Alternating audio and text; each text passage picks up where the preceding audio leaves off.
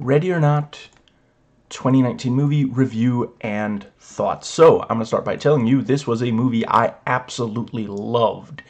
This video will have some jokes, and I will get into a number of serious topics. So, I realize this video is long. I'm going to do what I can to make it worth your time. I started this video with a review where, if I spoil anything, I will verbally warn before I do so and hold up an index finger until I'm done with the spoilers. You can mute and skip ahead and choose to see me lower my index finger as soon as I end the review itself. Please note, the rest of the video will have lots of spoilers, including discussing the ending. Now, the movie is rated R, so is this video.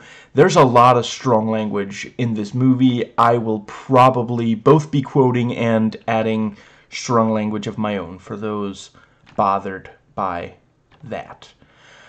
So, let's see. Yeah, this is one of those movies where you should know as little as possible, but I will try to I'm going to try to keep the review itself spoiler-free. So, the plot. A bride's wedding night takes a sinister turn when her in-laws insist they play a game.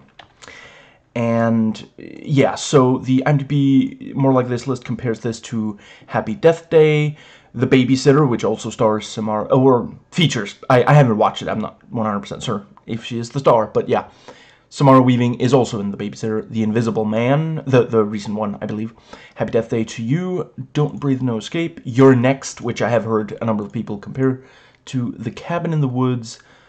Us, It, and I think it's the new one, Fear Street Part 2 and Part 1. I notice I forgot to copy in. I'm just going to really quickly. The only one of them that I've watched is Cabin in the Woods. And I gave that movie a 8 out of 10. And on the Disney Plus, where I watched it, the suggested section features Bad Times at the El Royale, Murder on the Orient Express, the new one, Black Swan, which I give a 10 out of 10, Courage Under Fire, Dark Waters, the Jennifer Connelly version, Flight Plan, which I give 5 out of 10, What Lies Beneath, and The Hills Have Eyes, the remake. And, yeah, part of why I watched this and I'm doing this video is because Scream 6 is coming out, and it's still being done by the same. I'm really glad. As long as they have cool ideas for Scream, I want them to keep making Scream movies. And, yeah. So, yes, the writing, this was written by Guy Busick and R. Christopher Murphy. Now, Guy Busick also, yeah, he wrote a movie called Urge in 2016, which I don't know. He wrote the story for it. He wrote both the 2022 Scream and Scream 6, which is coming out this year in a few months, I guess. Yeah, a couple of months. And R. Christopher Murphy has written various, including some TV. And I don't think I'm familiar with any of... Oh, no, he didn't write Wrong Turn. He was an assistant on Wrong Turn. Yeah, that movie's fine. If you're going to watch it, don't pay attention to the opening credits. And otherwise, yeah, it's a decent watch. So, yes, critic quote, "It presents a fascinating setup with a childhood game that turns dangerous, giving you a few good thrills, darkly humorous moments along the way." Oh, yeah, this person says, "Unfortunately, Busick and Murphy's screenplay doesn't do quite enough with the premise." I don't know that I really agree with that. The film is a slight critique of marriage as an institution, too, which as a historical instrument has been used to transmit wealth and preserve fortunes. Marriage for Love throws a monkey wrench into this. The film offers a contrast between Grace, who marries for love, and Charity Le Domas, who married into the family for money, and who is into whatever preserves the advantages her marriage bought for her. Grace may have craved marriage. Alex asks her to marry him.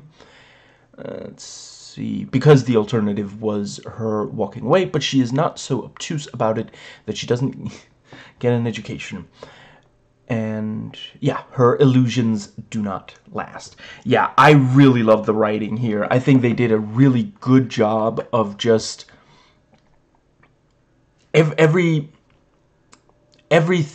that the what's the word? They sat down and thought of, okay, what can we do with the concept that we have here, and just, yeah, I felt like there was a great variety throughout. I never felt like it was just spinning its wheels or just not, what's the word? They never, it never felt like they just didn't really have enough good ideas to fill feature length. Right, and yeah, this is, actually, yes, I will, yeah. So, plot twists. I would say it handles them well. There are, some people have said that they figured out some of the plot twists. I disagree that those were plot twists. There are certain things about this movie that you are not really supposed to, like, wonder about. Like it will set something up, and, you know, you'll have to wait for the payoff to see exactly, but you have an idea. I don't think that's a bad thing. I think people today are way too obsessed with, ooh, does it have plot twists? Can I guess the plot twists and such? That's really not the... This is more of the kind of... Yeah, you might be able to... It's not about a plot twist that really blows your mind. Although, you know, hopefully you don't realize exactly what's gonna happen in the... You know, the core concept of the movie. I'm trying to be coy and be very vague about it here, but yeah, you know, once you realize what's going to happen, it's not a plot twist heavy movie. It's not really about that. It's about watching the concept play out, and I think that was the right choice. So, direction. This was directed by the radio silence duo Tyler Gillett and Matt Bettolini-Olpin. And yeah, both of them have directed Scream 6 and Scream 2022. The hold on, Southbound segments, The Way In and The Way Out. Devil's Due. Oh, hold on. Tyler Gillett.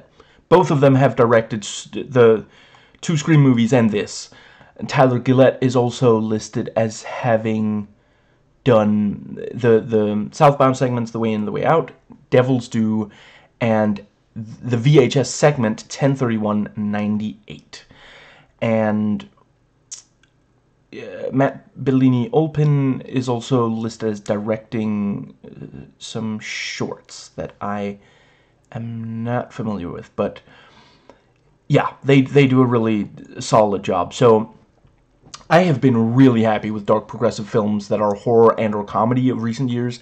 I've agreed with the messages in progressive movies and shows for many years. I think in recent years, you know, finally progressive filmmakers have stopped trying to just be like, okay, can you please have empathy? Because a lot of conservatives don't. They refuse to. They have been given the chance. So, no. It's, you know, subtlety's done.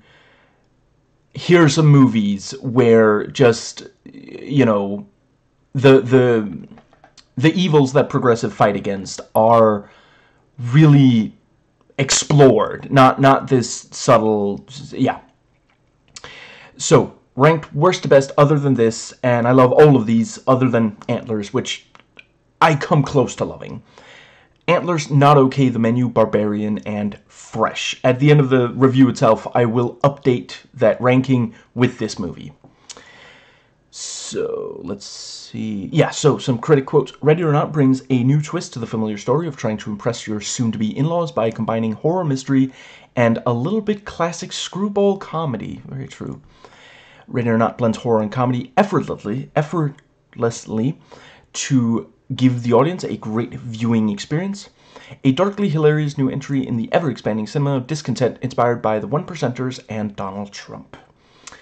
And I forget if I copied it in, but someone pointed out there were actually a lot of movies that were criticizing rich people in 2019. I hadn't really thought about it before I saw the list, but yeah. And let's see. Yeah, some feel the intrigue propels you more than the execution of the concept. But they do go on to say, but I think if you go see this one, a good time will be had by all. I think they did a great job with the execution. Witty with enough twists and shocks to keep it interesting, Ready or Not has the same class warfare that made Get Out and Parasite so oddly satisfying.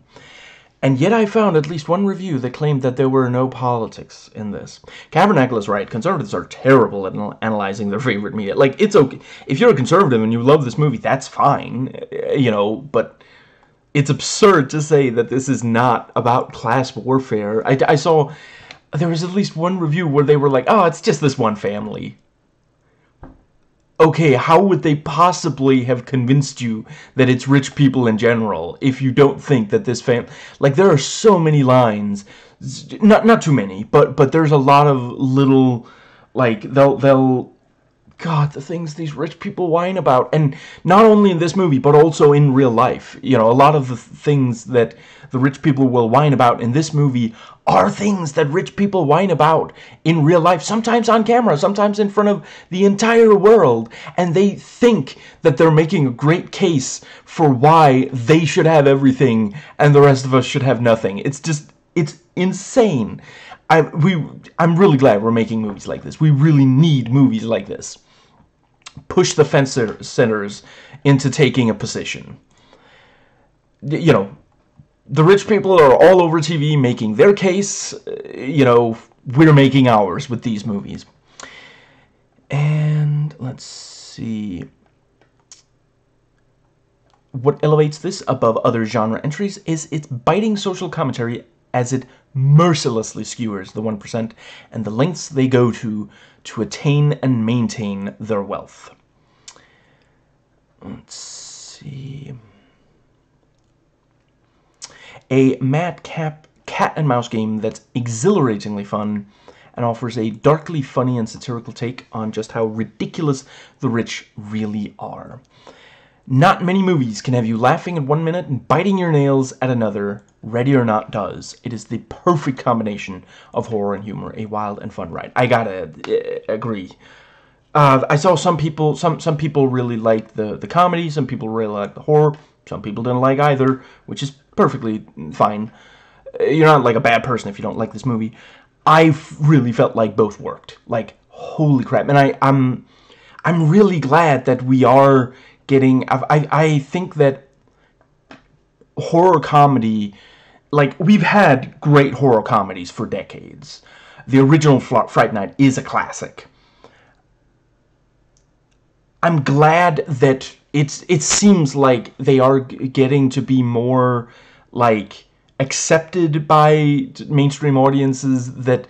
Because it's just... It's a really outdated idea that you cannot have comedy and another major genre. You know, here we have horror comedy. I would argue the classic Butch Cassidy and the Sundance Kid is a really excellent... That's not really a horror movie, but I guess it's maybe by the time standards and the standard of the Western, it is perhaps an action thriller comedy. And that one, when it came out, like, even Ebert didn't like it. And, you know, what was... I want to say it was Lindsay Ellis and Todd in the Shadows, I forget his last name, that had this running joke of, oh, Roger Ebert loves every movie that he watches, which is, of course, a bit of an exaggeration, but, yeah, he has positive things to say about some movies that you're like, really? You like that movie? You know. Today, and I recently watched and did a video on the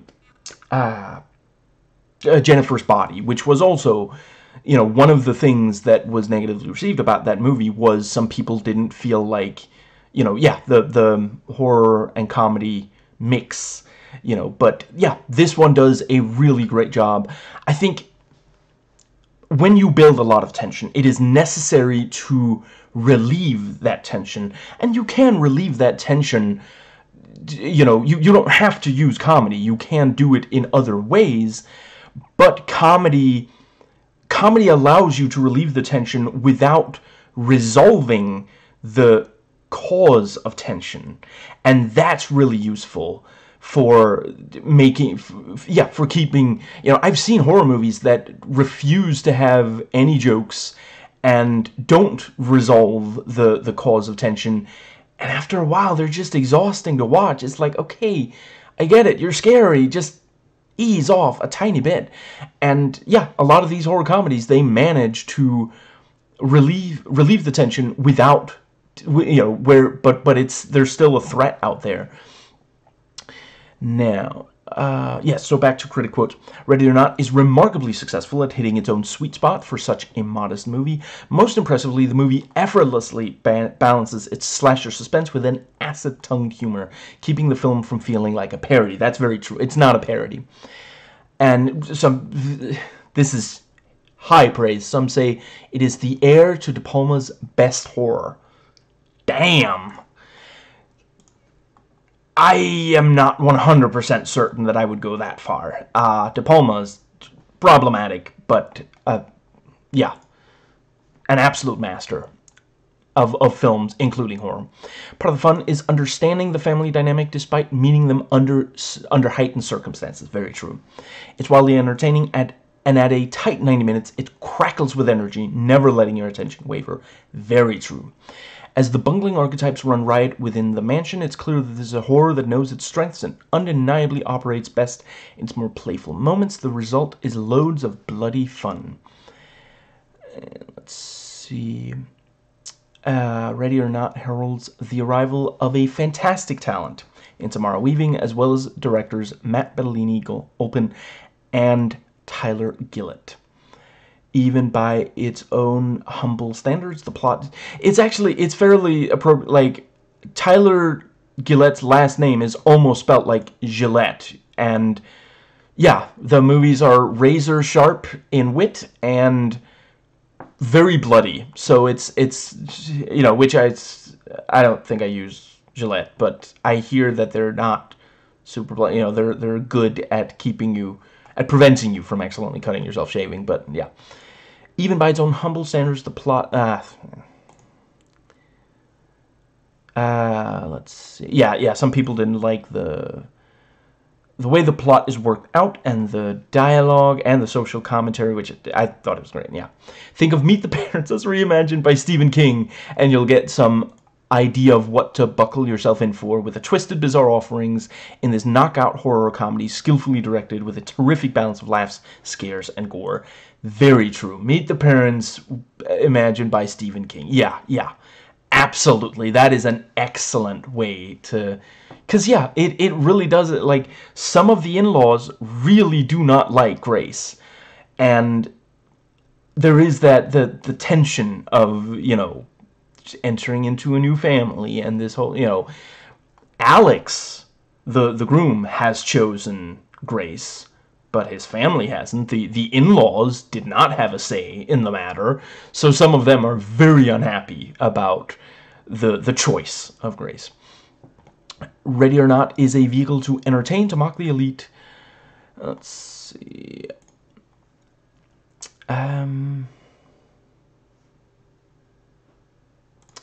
A completely funny satire about the upper class, the rules imposed by society, and even marriage. So if you want to have a great time with blood and guaranteed laughter, run and watch Ready or Not. Funnier than most comedies, and scarily thought-provoking when it needs to be, Ready or Not is a sneaky little surprise. It establishes Samara Weaving not only as a scream queen for a new generation, but also, in my opinion, a star. Bettolini-Olpin and Gillett craft around their Hitchcock blonde a suspenseful mousetrap that's also a cheeky satire about rich sociopaths who will turn to lawlessly inflicting pain on others if it keeps their wealth intact. And let's see. Yeah, some people say, you know, in my opinion, it is definitely similar to Get Out. And overall, I feel like Get Out, I'm not sure there's anything about that movie that should be changed even the tiniest little bit. There's maybe a few minor things here. But Get Out is essentially a perfect movie. I don't agree that this is just like a ripoff of Get Out. You know, for sure, like, both of them, you know, this one is with, you know, poor people versus rich people, whereas Get Out is black people and white people. Yeah, yeah. You know, and yeah, like, there are some completely different things about, like, I recommend both of these movies. Just, yeah. I think both of them do exceptionally well at the thing they're doing. And they're very different kinds of horror movies. Like, yeah, this has a bit of a slasher thing going, whereas basically it's not quite a slasher, but it's very inspired by slashers. You know, it's perhaps, yeah, you know, the same way that the original Halloween helped inspire slashers, but is not itself a slasher. That one's also excellent. But yeah, Get Out, I mean, is that a spoiler? I don't think so. Get Out is more like a sort of Rosemary's Baby, crap, what is it called? I know who was in it, so I'll be able to find it real quick. So, Nicole Kidman, also an Aussie like Samara Weaving, was in it, and it was from 2004, the remake was, and it was called The Stepford Wives. You know, that's what Get Out is doing. That's hugely different from this. Like, I don't think there's something wrong with... I'm thrilled that we're getting all this criticism of... You know, I mean, even...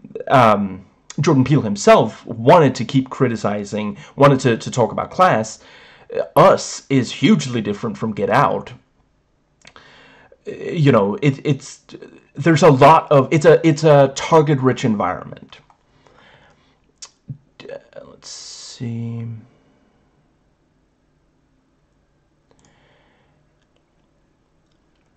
A brilliant concept for satirizing the poison pill of dynastic wealth through the kitschy, honest-to-blog tone. Oh, they felt that the tone holds it back. I disagree. Let's see.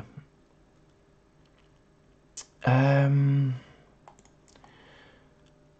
this person says the characters are thin. I mean, yeah, they're supposed to be.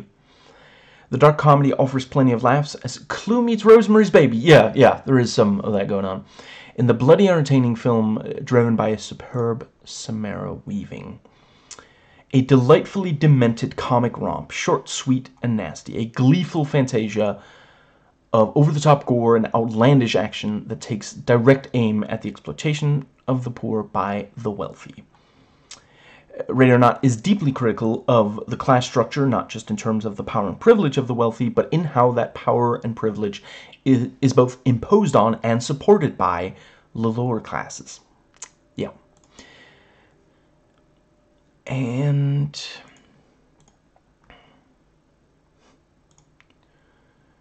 let's see. What a decadent blast to watch, a comic takedown of the rich, done with the rude energy of a horror thriller, the courage of its own manic, anti-marriage convictions. I don't really agree that it's so much anti-marriage as anti-marriage if rich people are involved. But I can understand how some people would read it as anti-marriage.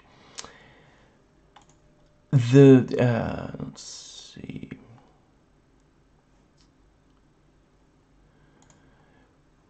This very black comedy plays on the fine line between horror and farce, juggles horror tropes and family dynamics with aplomb, and a whole lot of gore.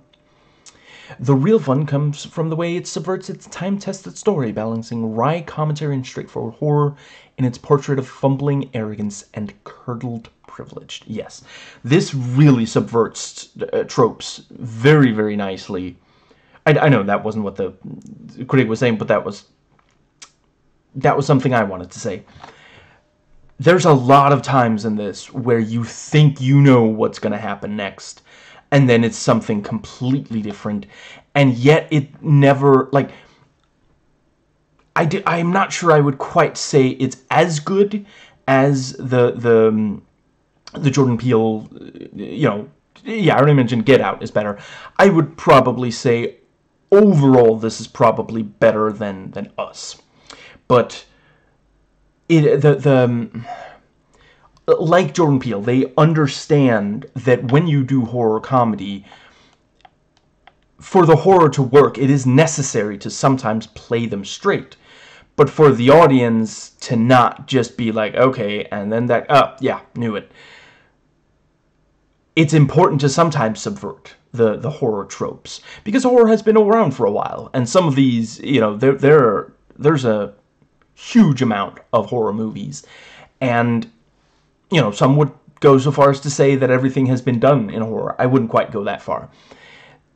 And yeah, you know, movies like this, Get Out, Us, some of the things they do feel like things we've seen before. So yeah, sometimes, you know, if you never play it straight, if you never let a horror trope play out in your horror comedy, it ends up basically becoming a parody of horror, which is also fine. There's nothing wrong with doing that if that's what you want to do. That's clearly not what Jordan Peele and the Radio Silence duo want to do, though. And yeah, there are things in this where, yeah, sometimes exactly what yeah, so that's yeah. And you could easily, like, this could very easily have been written as playing it completely straight and not subverting horror tropes, or just a parody and constantly subverting horror tropes. And imagine the entirety of the worst possible marriage crammed into the span, yeah.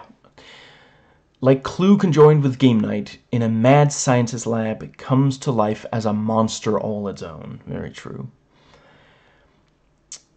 Let's see.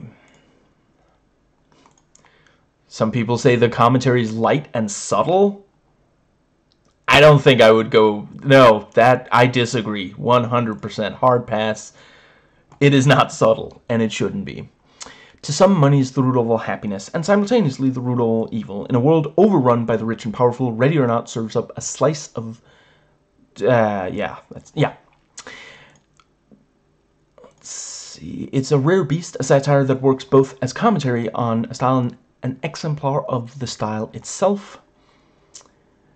And the inky black comedy plays like a game of Clue gone mad with arterial spray. And yeah, some, you know, in addition to Rosemary's Baby, some, you know, some say the sassy, snarky tood of Heathers. I have to admit I haven't watched that, but based on what I've heard, yeah. Ready or Not is a skewering of the greediness of the 1% at the hands person came let's see. It's, yeah, they say it's very American. If that's not American, then I don't know what is. Yeah, see, one person here says it lacks the edge and subtlety of Get Out. I agree that, you know, the thing with Get Out, I love that movie, but it's apparently too subtle for some people. Like, some people did not at all understand what Jordan Peele was trying to say when, like, I mean, yeah, actually, honestly, the first time I watched it, I was like, is that what it's saying? You know, and then later I watched, like, interviews with him and read stuff that was written about it. It's like, oh, that's what it's doing. Okay, yeah, sure, I see it now. But, you know, I think you have to be very in denial to watch this movie and not catch that it is critical of the rich. But yeah, some people completely misunderstood what Get Out is actually criticizing. And yeah, let's see.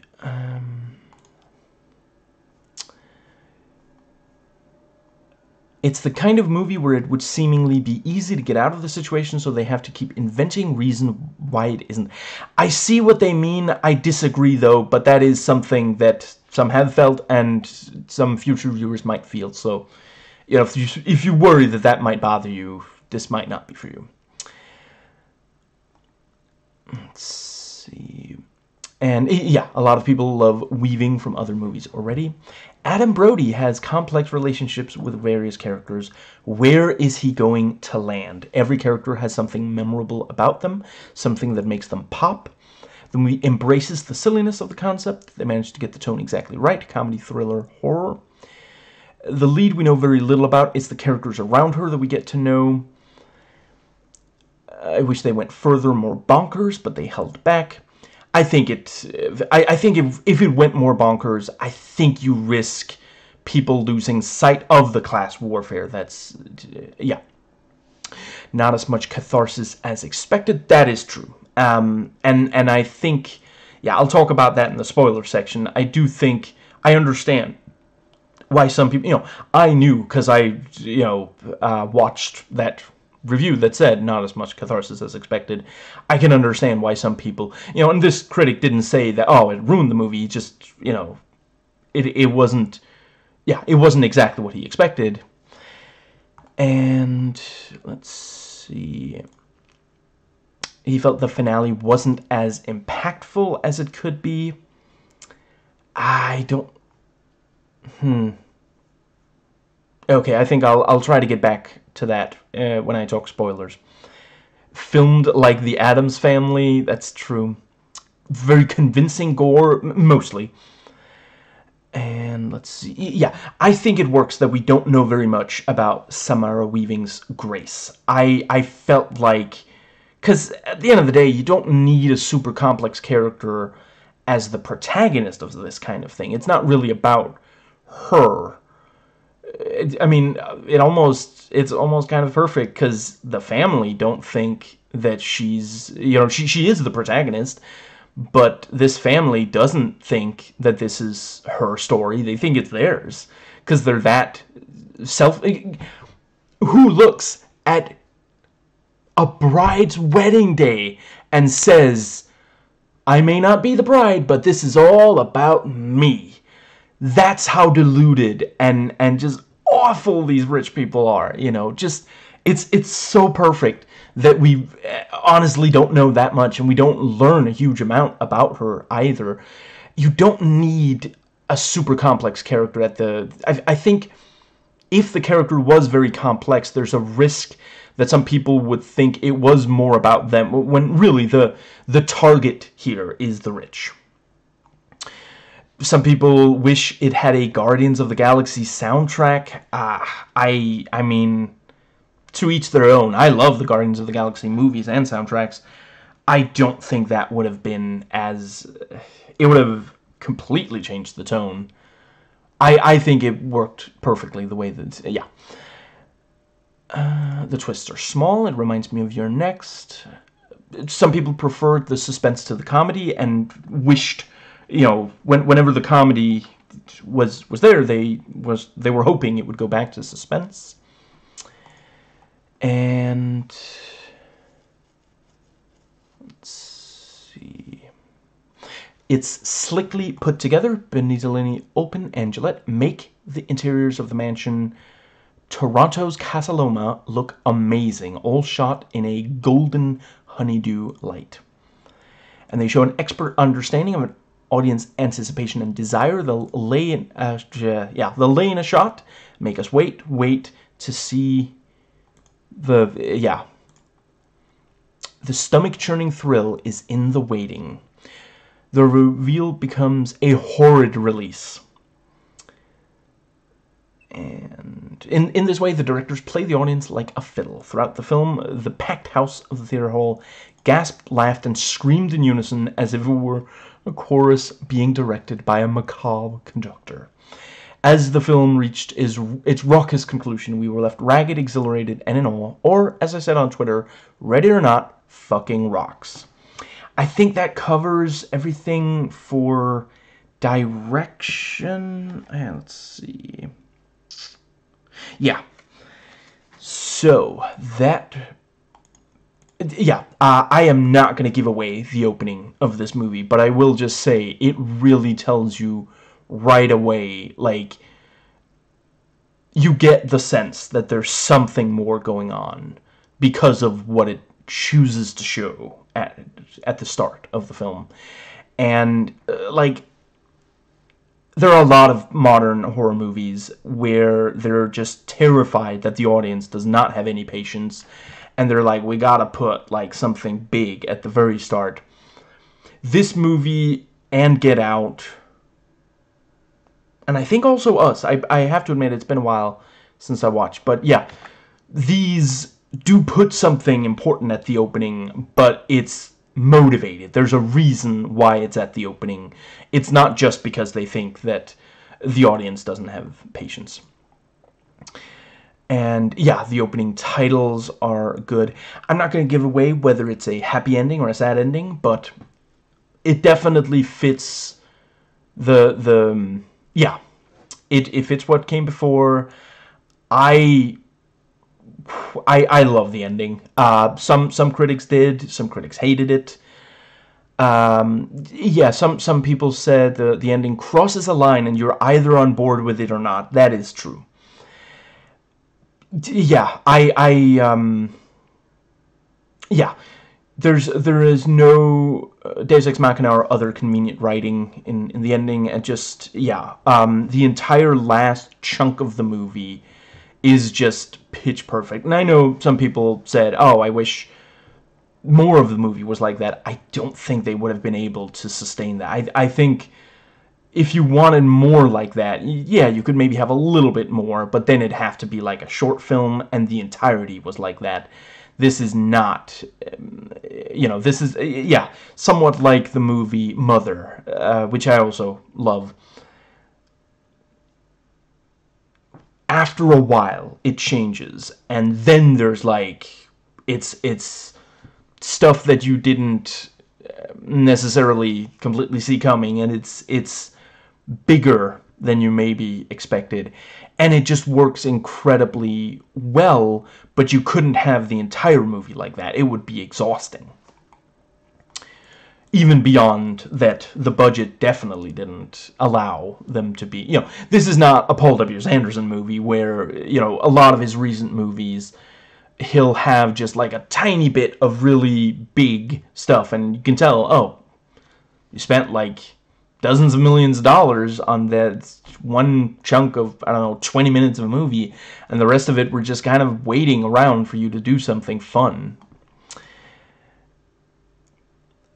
I do enjoy his movies. Now, let's see. Yeah, no post-credit scene. You don't really need to stay through the end credits.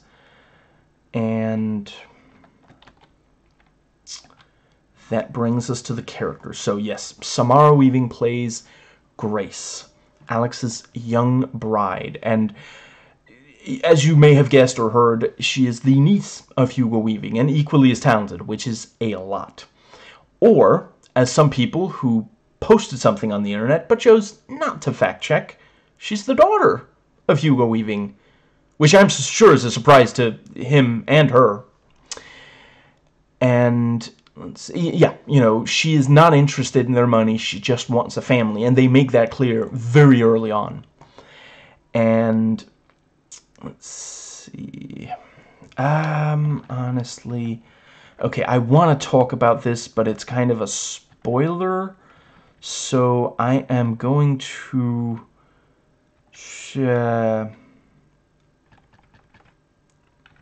yeah, I'm going to go ahead and copy this stuff into the spoiler section. Hold on. Oh, actually, yeah, it does go. Yeah. So, but yeah, she gives a really solid performance. I can't give too much away. I will say there's a very strong sense of like working class. Like she's clearly not rich. You know, it's a very, yeah, they do a really great job. And actually, you know, sometimes I talk about character introductions. The very first thing we see her in the wedding dress, and she is like, yeah, I guess is it her vows? I think, yeah, she's basically practicing her vows. So just like immediate, and you know, she expresses some nerves. Sure, she's a little anxious, but she definitely wants this, and that's, you know, that's some of the most important about her character. It's critical to her character that she is not a yeah, she's not there for their money.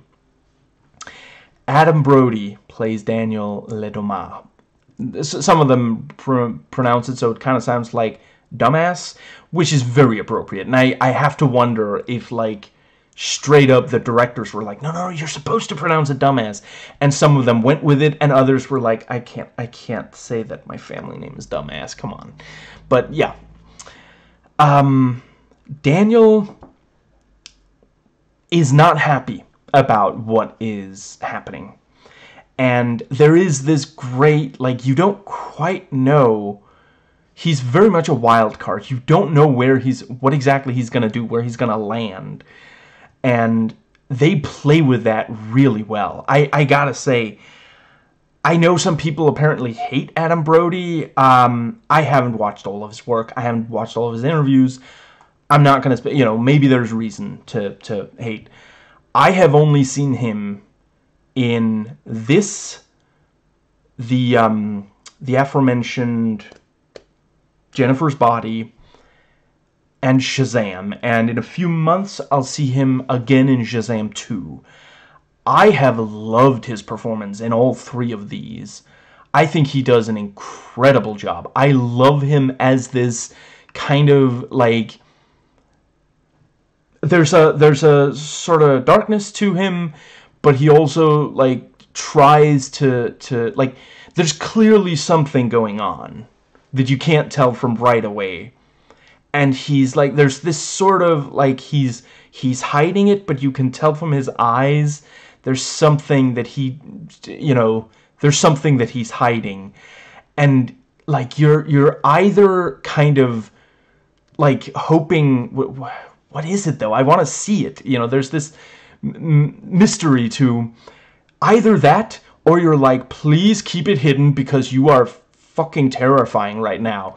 So that's, oh right, he's in Scream 4. I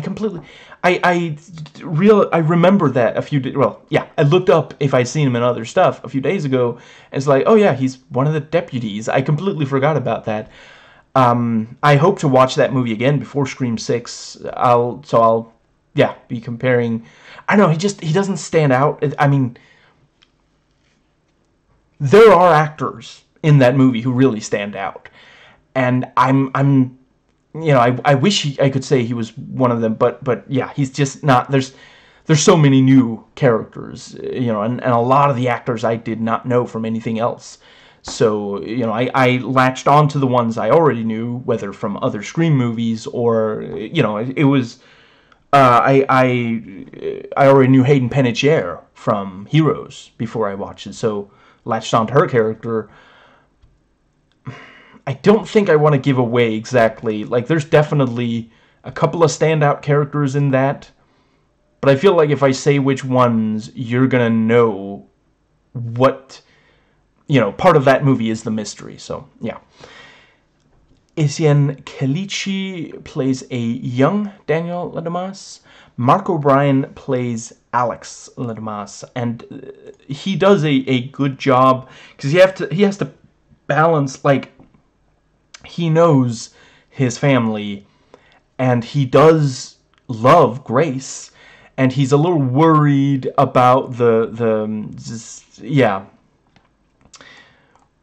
But yeah, there's some really good stuff in them. And Chase Churchill plays a young Alex Ledomas. Henry Czerny plays Tony Ledomas, and various critics have pointed out he's the most evil of the entire family, and he just... I've seen him in almost nothing, but he's just really, really good at being someone that we just despise. I mean, he's one of the good guys in the first Mission Impossible, but you just hate his guts. You just, you know, and they did need that, because, like, a lot of that movie is, you know, Tom Cruise going against, like, he's on his own, so you do need a hateable, like, we can't watch that movie and be sitting there, like, going, why doesn't he just go back to his people? Henry Chernow tells us why he doesn't just go back, and he's apparently going to be in the new one, so that's great. Andie MacDowell plays Becky Le Dommage. I'm really glad that she is still acting. Like, she's still incredibly, like, she has the charm, she has the wit, and just, like, and there's this great thing about how she's extremely welcoming of Grace. Like, she's like, are you nervous? It's okay. Everybody's nervous on their wedding day. We're so glad that you got Alex back to the family. I can't tell you how much that means to us. You know, so just, yeah. And, right, Kate Ziegler plays a young Becky Le Dommage. And Melanie Scrofano plays Emily Le Dommage. She is one of the standouts, but really this is a movie full of people that you're really gonna remember. But yeah, I'm going to go ahead and quote a fellow critic.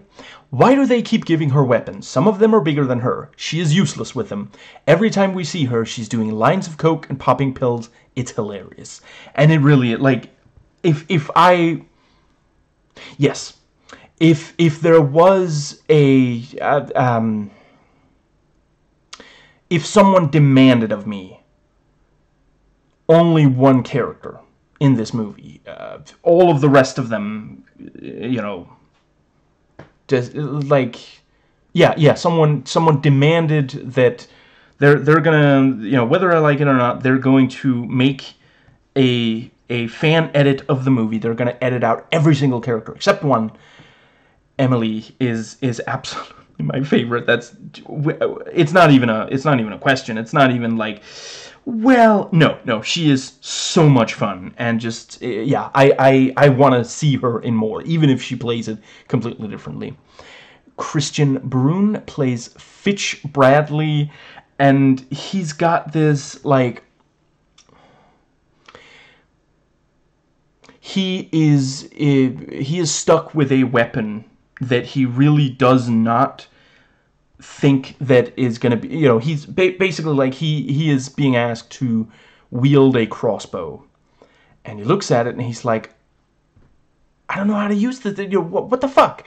Why am I using this thing when it's, you know? So there's this part where he, not a spoiler, don't worry, you know, he, like, ducks into the bathroom, and he's, like, sitting there watching, you know, Crossbow Use for Dummies or something like that. It's just, it's so funny.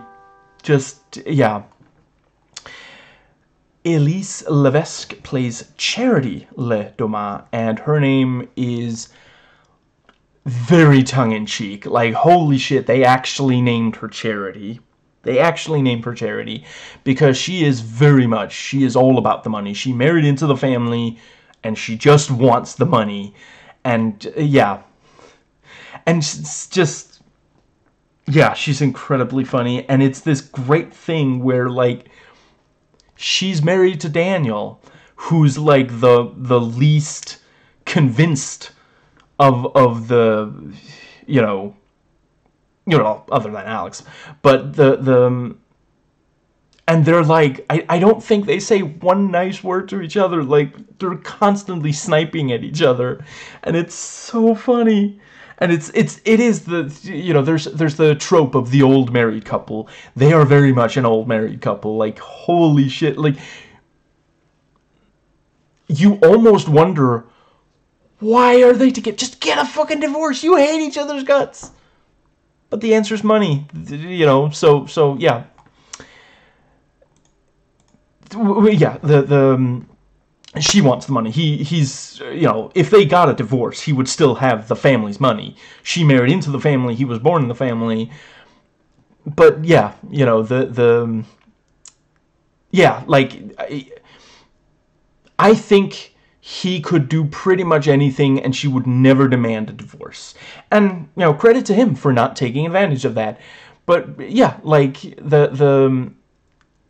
yeah, that is it for her. And Nikki Guadagni plays Helen Lademas, and oh my god, a lot of it is actually just her face. Like, she has lines, but even when she isn't speaking, and it's this,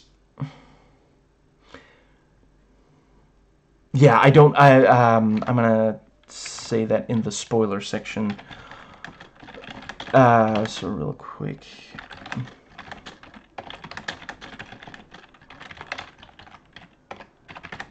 There we go.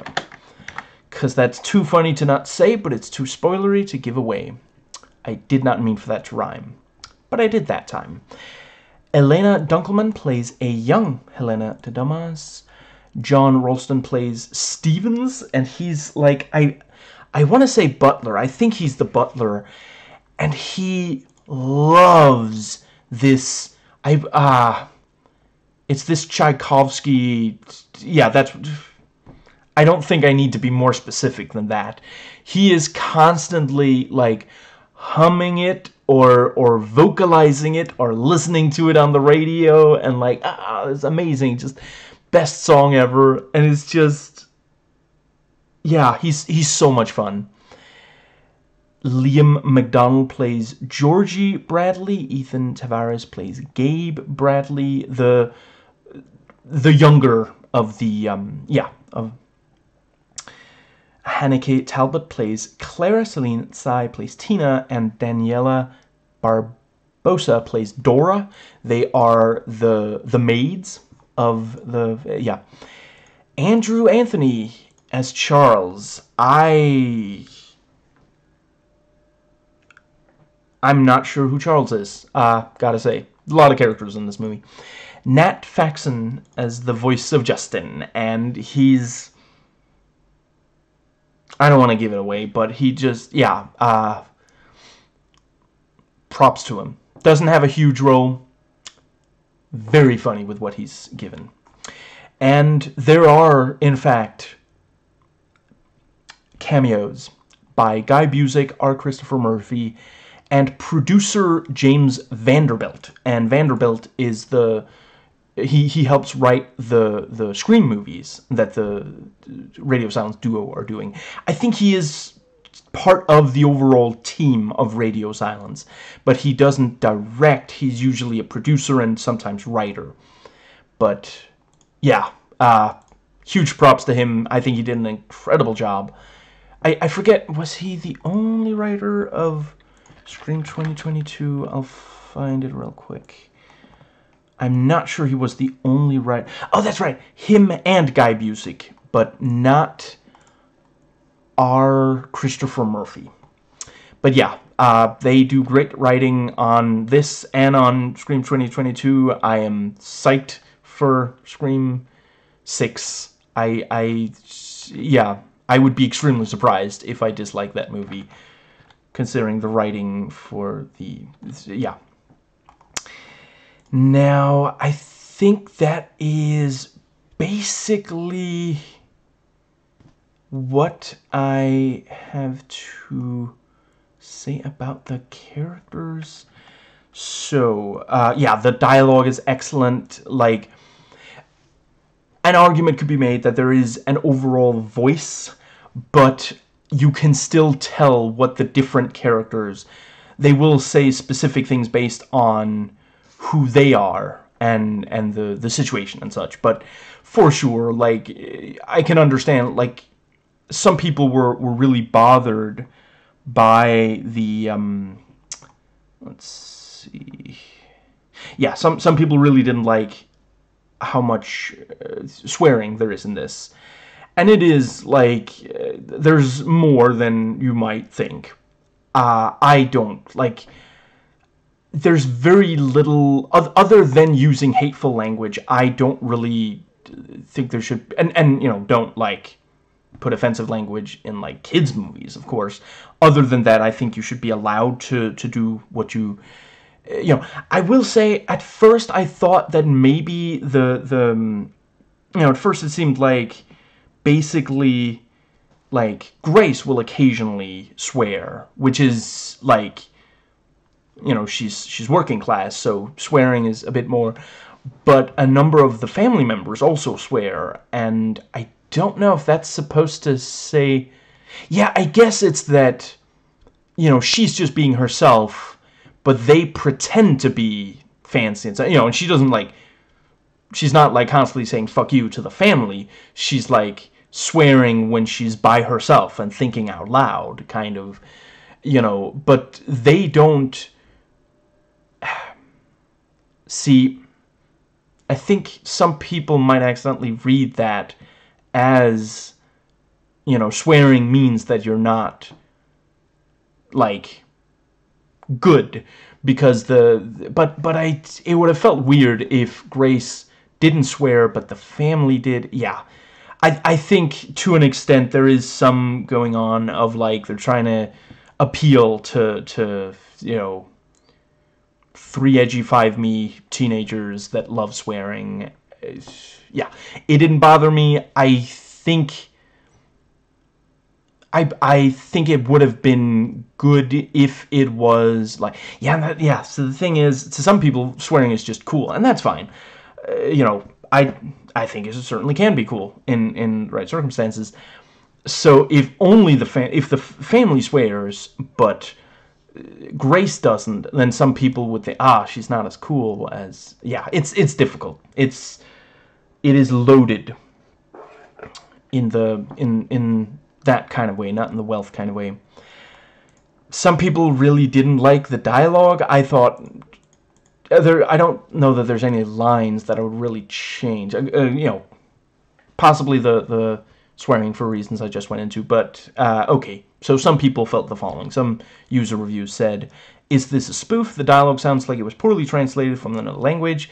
The dialogue was badly written and spoken badly, even by good actors, because they were given such bad material. It is not funny and the acting is bad, but it does get better in the last third." So, yeah. I think all 3/3 were great. And that brings us to the cinematography, which was handled by Brett Jutkiewicz. And other than this, he has DP'd Stranger Things. He's cinematographer on 36 completed titles, and he has 1 upcoming. And yeah. Other than this movie, I haven't watched Stranger Things. I don't have Netflix. I don't really intend to. Other than this, he DP'd Scream, also with the Radio Silence crew, The Black Phone. I guess that might be the ones that I know, but I'll briefly skim. Yeah, those are the ones I know. Oh, and he edited 8 things. Cool. There are some DPs who also edit, but a lot who don't. Anyway, yeah, he does a really solid job here and on the aforementioned that I also watched. Now, let's see. Yeah, so the various critic quotes. Its biggest failing for me was the photography, too much of which is caked in overgraded green. The final shot is fab, though. Indeed, the whole climax is an all-timer. The heavily graded green is definitely... I mean, a chunk of the movie is set at night. So, and there's hiding. So, yeah, grading it green does make a lot of sense. I can understand why. I don't think it was amazing. Let's go with that. The grading, the color grading. Now, I do think most of the camera movement is great. The duo are not shooting a masterpiece here either. The pair come from a found footage horror background, having worked on the anthology film VHS and the feature Devil's Due, and that history is felt in Ready or Not. Let's see. Yeah, there's at least one scene shot in delirious handheld, and for a stretch after this, the handheld disappears. One starts to think that part was a fluke, but let's see. Yeah, there are other times where they use handheld. It isn't a choice that ruins the movie, and the two directors throw in a couple of interesting ideas to mix it up, but there is an undeniable pothole whenever the handheld returns. In one particular glaring instance, the camera almost loses weaving as she runs across the frame because the camera is bobbing so erratically. See, I watched this on my computer. You know, I'm as close to the, you know, yeah, you can't see it, but I put the camera right on top of the monitor, which means that I'm as close to the monitor now as I was while watching. Well, some of the time I wasn't this close, but yeah, for a chunk of it, I was this close to the image, and you know, it's a large-ish monitor, but it is a monitor. It's not a cinema screen. I can totally imagine, because the review I just quoted from was from a review that came out in 2019, someone who had watched it in theaters. I can totally understand. Like, I mean, I don't know that I have to tell anyone don't watch it in theaters, since the movie is no longer in theaters, but yeah, like, if you have a choice, I would probably recommend watching it by yourself in front of a computer monitor or a TV that doesn't take up an entire wall, rather than, like, you know, I know some people, like, arrange that and a group of people will watch and, like, project it onto, you know, yeah, project the movie onto a wall. Yeah, I don't think that would be quite as good of an experience, and even, you know, even compared to other 2019 movies. So, but yeah, I thought they did a really good job. Although, you know, to be fair, I believe they were shooting for, they knew that it would go to theaters. It's not that they were intending, as you know. So there is, you know, it's so it is an issue, arguably. You know, comparatively, like, I think it makes a lot of sense to go easy on Robert Rodriguez for, you know, some of the decisions he made on the I can't believe I'm blanking on the name. Before Desperado, El Mariachi, because he did not anticipate that hitting theaters. He didn't expect, you know, so he made a movie that would work for the Mexican renting market, you know. So when you watch that movie, if you watch it on a big screen, it is like, was this really shot for a big screen? It wasn't. And you know, I'm not saying it's perfect. There's some decisions he made on that I disagree with, but you know, yeah, on this one, you know, and they did much better on Scream 2022, and I'm sure they have on yeah, Scream 2023, yeah, Scream 6 this year as well. It might have been like a budget thing, I could imagine, and just, yeah, you know, if they're very used to a certain way of doing things, then that's sometimes what you keep doing, even if you get into a bigger, yeah. This was edited by Terrell Gibson, who also edited 2 episodes of Hawkeye. Sorry to Bother You, which I haven't watched, but I hear is great and well edited.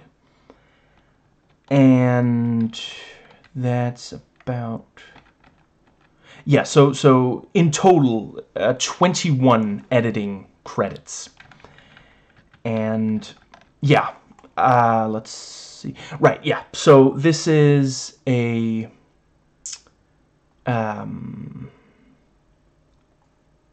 Yeah, a couple of critic quotes. The editing too confuses the action too much. In one or two key scenes, the shot cuts away too quickly to really get a grasp on what action was occurred during the shot. Context clues fill in the blanks, of course, but it makes for unintentionally jarring scenes. The editing doesn't lend much of a severed hand either, as what should be the most intense moments of conflict are often difficult to see due to choppy cuts and a camera that flails around like it's a found footage film. I will definitely say there were a couple of times, most of the time, I liked the editing, but there were just, let's see, there was a part where, like, it cut, and I wasn't quite sure. Yeah, it's not a spoiler to say. There's a scene where someone is looking for someone, and they use a mirror to, you know, there's a stationary mirror that they look into, and I couldn't tell if the mirror was or wasn't showing the person who was hiding, because it's a great, like, it means the person doesn't have to crawl, you know, to turn the corner. And a mirror you might not think about, or you might have more difficulty, you know, it's not that difficult to make, you know, to shrink and like hug a wall and get close to, you know. But yeah, I watched the entire movie. I am not entirely sure if the mirror did show the hiding person, and if not, why not? Because it really seemed like it should have.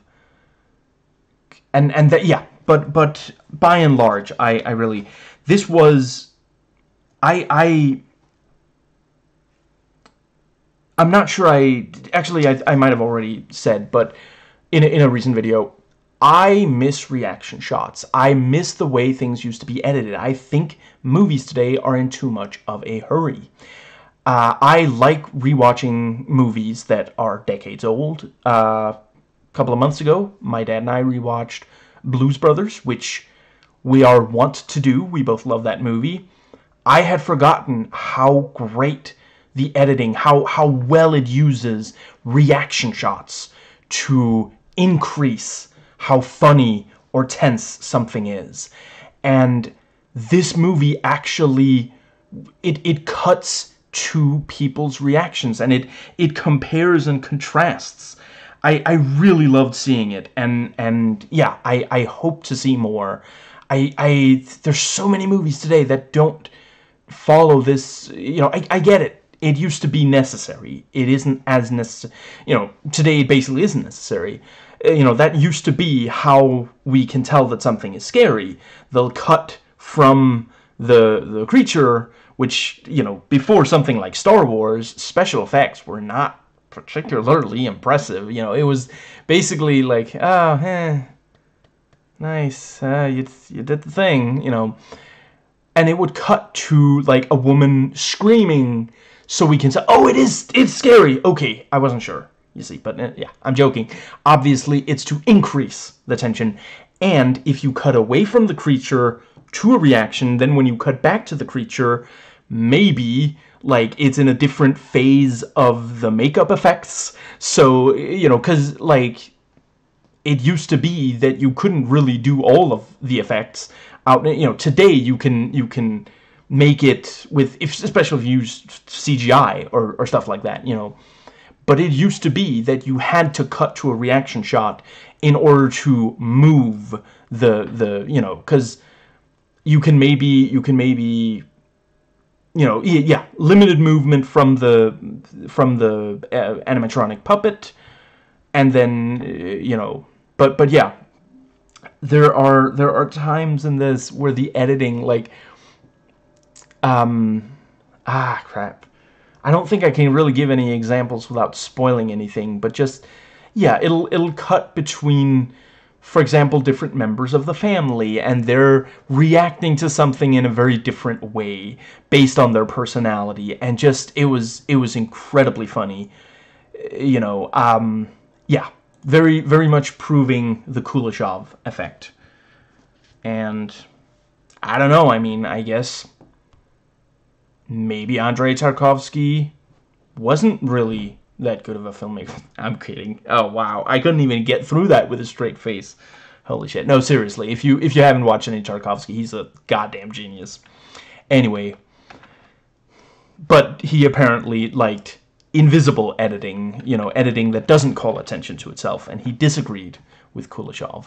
Anyway, seriously though,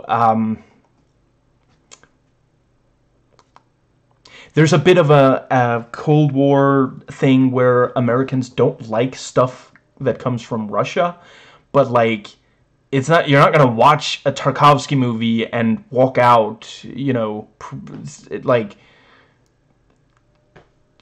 applauding for Stalin until your hands hurt. You know, some of them do have some of their politics, but like, it's not gonna infect your mind or something. Just, yeah. And let's see, I guess that, yes, so that brings us to the box office and budget. So this was made on a $6 million budget, which, yeah, you know, before they proved themselves, that was what they could get for one movie, which, you know, I'm just briefly going to find. So, you know, this was how they proved themselves. So Scream 2022 was made on a budget of $24 million. So for those playing the home game, that is 4 times as much money to work with. And that's because the box office for this movie was $57.6 million.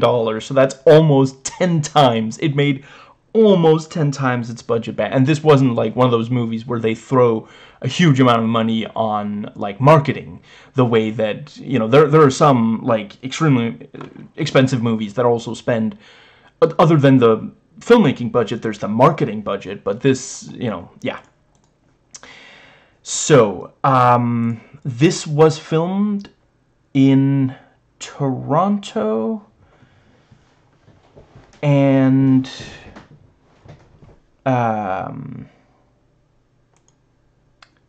Oshawa, which is also in Ontario, and they found a great, like it's called, in reality it's called the Parkwood Estate. That doubles for the Ladomas Estate. They got a lot of mileage out of it. It's, yeah, there's all these, like, even very early on, you're told, oh, there's like hidden passages for like servants to move through, you know. And like, I mean, overall, I have seen much older movies that made even better use of mansions, but I try not to judge modern movies too much based on, because it's just, there's a lot of things modern movies do that I hope eventually they move away from and go back to the classics. But anyway, yeah, yeah, there's hidden passages for like servants to use, and just it's a massive mansion, and there are so many corridors and rooms, and they get a lot of, like, they go to a bunch of different places in this mansion. It never feels like we're just stuck in a small area.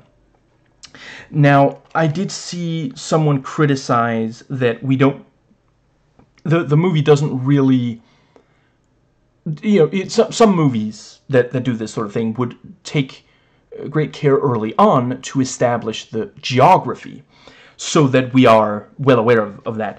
This movie doesn't do that, and yeah, some people thought that was bad. I think it was exactly right, because that means it is chaotic and confusing for Grace, who's not used to this place, and the viewer. I really, that was a great choice, in my opinion. Oh, right, this was about all of the cast really make a meal out of their individual roles. Anyway, yeah, they just, they get a lot out of how surprising it is. Like, there are times where, like, someone will, like, open a door or you know, just, yeah, go follow follow a specific, like, path or something, and, like, you're completely surprised by what it's, you know, that can wait. You're completely surprised by what it leads to, and yeah, but yeah, you know, for sure, like, the original Die Hard does a good job establishing the geography of Nakatomi Tower, and then, you know, for the rest of the movie, it's like, oh, they're at that part. Okay, so that means that they're, you know, if you see where the good guys are and the bad guys are, and you know the geography, so you recognize, so you know where they are in relation to each other, you know, it's that kind of thing that I think that other critic was calling for, and I think that would have been the wrong choice for this. I think it was the right choice for Die Hard. There's some really great costume work. Just, yeah, some of the things they wear. It's not quite, like, ridiculous, but yeah, and yeah, Grace's dress, which she may have to adjust. Like, there's an early part where, like, part of her dress gets caught, and she has to, like, start to tear some of the dress, and that's a really great element as well. And yeah, like, legitimately, like, I wouldn't call it an action movie, but some of the action scenes, like, with chases and physical fights, just, yeah, there's some really great, what's the word? They come up with some, you know, some of it is fun, some of it is cool, some of it is scary, but yeah, some various scenarios, and then have them play out. And this is not one of those, you know, this is an R-rated movie. This is a hard R. When people fight, it's not one of those PG-13 fights where it's like, oh, I guess maybe they're dead. There's no blood or wound or anything, but I guess they're dead because that was one of the bad guys, and the good guy fought them, so, okay. No, this really lets you know, yeah, people get hurt. People get fucked up in this movie, and it's glorious. And the music was composed by Brian Tyler. Now, he has 139 done, and 2 upcoming credits as composer, 104 for music department, and 41 for soundtrack. And yeah, let's see. Oh, yeah, he's composing for the new, oh, never mind. That was not what it was. Okay. Yeah, he's composed for Yellowstone, the new Chippendale Rescue Rangers. Let's see. Right, yeah, he composed for Scream 2022, F9, The Fast Saga, the 2019 Charlie's Angels movie, which I haven't watched. I might at some point. I'm very interested in more work by Elizabeth Banks. I've liked what I've seen. Anyway, Rambo Last Blood was also him. Yeah, I remember that one has some really good stuff. The 2017 Mummy, the Sleepy Hollow series, XXX Return of Xander Cage, Now You See Me 2, Age of Ultron, Assassin's Creed, one of the video games, not the movie, Expendables 3, Teenage Mutant Ninja Turtles, live action. Yeah, he's done a bunch, and he does a really great job at, like, the yeah, you know, some of it is very, yeah, some dark, haunting, pulse-pounding, just really excellent.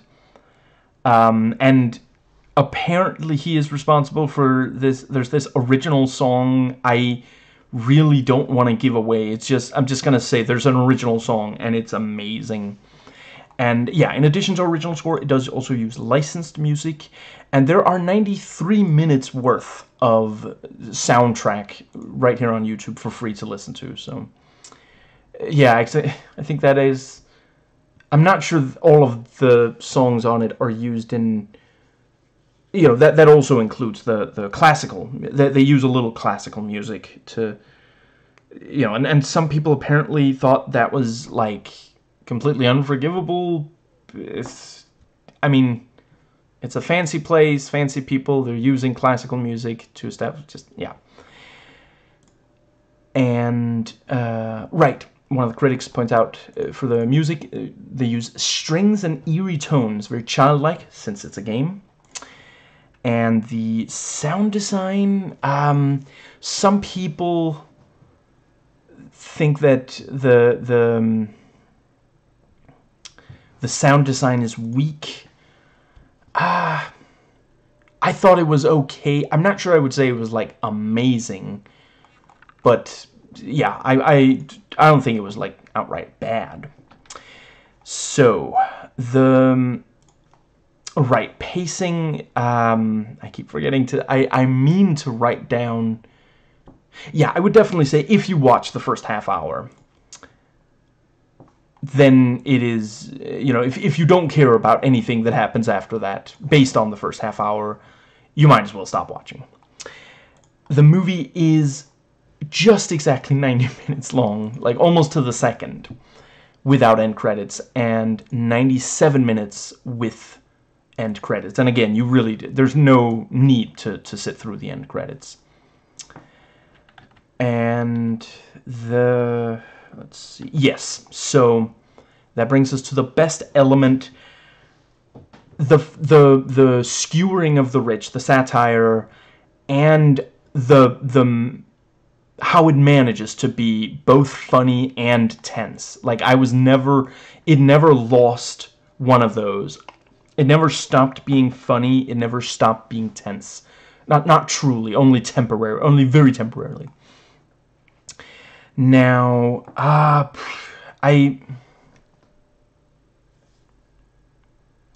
this is the part where I'm supposed to pick a worst aspect. I suppose... I think the worst thing I could say is that as far as a class warfare thing, like, it is... There are some choices that maybe skew a little too in the... You know, I don't think they go too far against the rich people. I think there are arguably some things that could be interpreted as being against, yeah, on the side of the rich people, and that's obviously not great. Yeah, worst thing according to others, I mean, I saw several people call it derivative, or I'm saying it's too derivative. It's definitely, there's definitely some derivation going on, but yeah, I don't think it's too derivative. I was most worried that the concept would just be too outlandish, and yeah, that is not what happened. I was most looking forward to seeing the successful audition movie for taking over the Scream series, because this is, you know, when there's a lot of people who individually of each other said Samara Weaving is the next Scream Queen, and the moment that, yeah, when this came out, I remember hearing people, you know, back in 2019, saying, I hope these guys get to do Scream, because I think they would be great for it. And when it was confirmed that they were going to do Scream, there were a lot of people who were saying, I can't wait to see what they do, because it's exactly, and I 100% get it. And it's not one of those things where, like, oh, I hope they just make the same movie, just call it Scream. No, this is very different from Scream 2022, but it has the kind of, like, it is this thing of being funny, being tense and scary, and playing with tropes.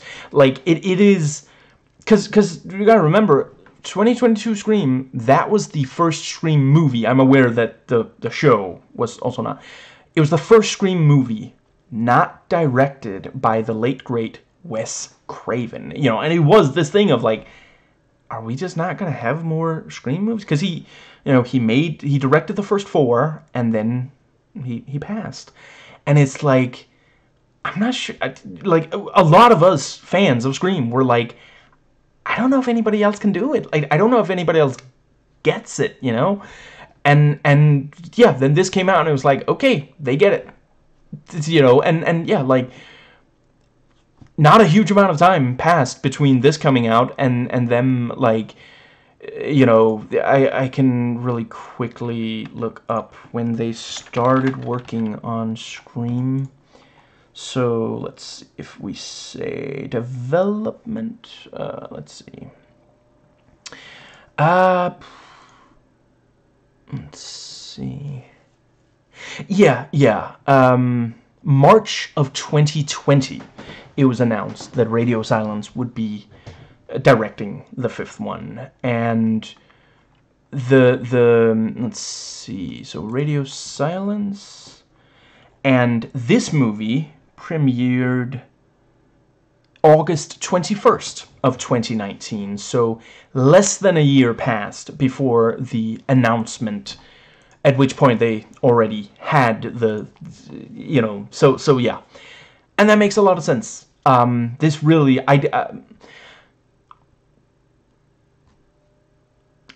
I'm very excited by Jordan Peele, and I'm gonna keep watching his movies, his horror movies, especially. I suppose I'll also watch if he does a straight comedy, but I'm more interested. I think he has a voice. I don't know that he would be. I don't think I'm not as interested in his Scream as the yeah. You know, and that's nothing against him. It's just, I'm not even sure he would be hugely interested. Like, even his, like, he helped write the new Candyman, and that one's also very different from, you know, yeah, I don't think that he's super interested in doing Scream. You know, but yeah, I'm really glad that these guys are working on Scream, and I hope, as long as, yeah, like I said earlier, as long as they have ideas, I want to see. I'm fine with, you know, this is after. So yeah, Scream 2022. That was 11 years after the 4th movie. That is actually, that's the second longest wait. You know, there was a 12-year wait. Oh wait, no, yeah, it was 11 years, wasn't it, between 3 and 4? So yeah. And now we're getting two years in a row. You know, yeah, there's not even gonna be, like, so yeah. And as long as they have ideas, you know, I know some people disagree with me on this, but when I watched Scream 2022, I was like, they have ideas. This was made by people who have something, you know, because that was one of the things with Scream 3. It felt like they were running out of ideas, you know, and I know, you know, it wasn't Kevin Williamson writing. Aaron Kruger apparently didn't have enough time to, and they had to like rewrite it while making, you know, I'm not saying, I get why it ended up the way it did, but yeah, it was this thing of, you know, I don't know, maybe there are no more good ideas for what to do with Scream. I think the 4th movie did something interesting, but apparently it wasn't that well received. It wasn't well received enough that they, you know, rushed another one into production. But yeah, the 2022 movie, I really felt like, okay, these guys love Scream, they understand Scream, and they have ideas, you know, and like I said in my Scream 2022 review, I'm not asking them to make the same movie again. You know, I would be very surprised if Scream 6 is like Scream 2022 or Ready or Not. So, yeah. So, the trailer definitely, you know, some critics have said, do not watch the trailer before watching the movie. It spoils too much. I agree. I chose not to. I watched the trailer after oh, yeah, I completely forgot saying. But yeah, I'm recording this video, like, right after I'm done with the movie. Like, all I did after the movies, you know, once the end credits started rolling, the only thing I did was set up the lights and the movies behind me, watch the trailer, and then I started recording. And yeah, definitely do not watch the trailer before, yeah. And cover and poster, same thing. And that, I really wish they would stop doing this, because some movies it's actually kind of difficult to avoid looking at. You know, when I go to Disney Plus to watch the movie, like, yeah, you know, I can't really avoid seeing the poster, even if I just, like, really quickly click to, yeah. But the poster, not as much, you know, but the trailer will give you too much, will give too much away. And here on YouTube, I found 8 clips. Let's see, 2 trailers, several TV spots, 4 music videos, 2 tributes, 25 review analysis, 12 documentaries, 10 reactions, and yeah, so it's not like no one is talking about it. You know, sometimes I try to pick something that, like, I feel like this is not getting discussed enough. I want to start a conversation about it, but yeah, a lot of people have already made videos on this. On Rotten Tomatoes, it has an 88% on the tomato meter based on 317 reviews. 280 of them are fresh. It has a 78% audience score with over 5,000 verified ratings. And the average critic rating was 7.20 out of 10. The average user rating was 4 out of 5. And anything over 3.5 out of 5 counts as, you know, yeah. So of all the people who watched it, only 22% didn't like it enough to give it a 3.5 or more. Smart, subversive, and darkly funny, Ready or Not is a crowd-pleasing horror film with giddily entertaining bite, is the critics' consensus. And yeah, the movie is certified fresh on Rotten Tomatoes. And on Metacritic, it has a 64 out of 100 and a 7.7 out of 10 for users, based on 39 critic reviews and 318 user ratings. And of the critic reviews, 26 are positive, 10 are mixed, and 3 are negative. Only 3 are negative. And of the 318 ratings by users, 249 are positive, 51 are mixed, and 18 are negative. And that brings us to IMDb, where it, yeah, there are 1,204 user reviews, and if you, you know, if you filter out the ones with spoilers, there's 1,045 left. I read the top voted 100 of the spoilerless ones, and of the spoilerless ones, of the top 100 of the spoilerless ones, 5 of them gave it 1, 3 gave it 2, 1 gave it 3 out of 10, 4 gave it 4, 5 gave it 5, 6 gave it 6. At this point, I was stunned, okay, this thing is screwing with me, isn't it? But no, there are 20 who gave it 7, 33 who gave it 8, 13 who gave it 9, 16 who gave it 10. So yeah, some people didn't really love it, but the most positive, the most upvoted reviews are the most positive. So yeah, by and large, not exclusively, but yeah. And of the 370 links, 231 of them worked and were in English, and it has a 6.8 out of 10 based on 155,511 IMDb users voting. And yeah, 34.4% gave it 7, 20.6 gave it 8, 19.4 gave it 6. I'm not sure I really understand anyone giving it less than 6, but yeah. 6.8% gave it 5. 6% gave it 10. 2.6 gave it 4. 1.3 gave it 1. 1.2 gave it 3. 0.7 gave it 2. I don't know. I can't help but wonder if at least some of those really, really low votes are people who felt that it was directed at them. Now, let's see. Yes, so this won 4 awards and was nominated for 24. I'm just going to briefly talk about the wins. It won a Clio Entertainment Award for the theatrical teaser. It won a... Yeah, Samara Weaving won Best Actress Fright Meter Award. Let's see, it won... Yeah, Best Costume Design in Film Contemporary, and that's... Yeah, it does a really great job. Let's see. Oh, and it also won for the screenplay. Guy Busick and R. Christopher Murphy won for Best Screenplay for the Fright Meter Awards 2019. That does make a lot of sense. And let's see.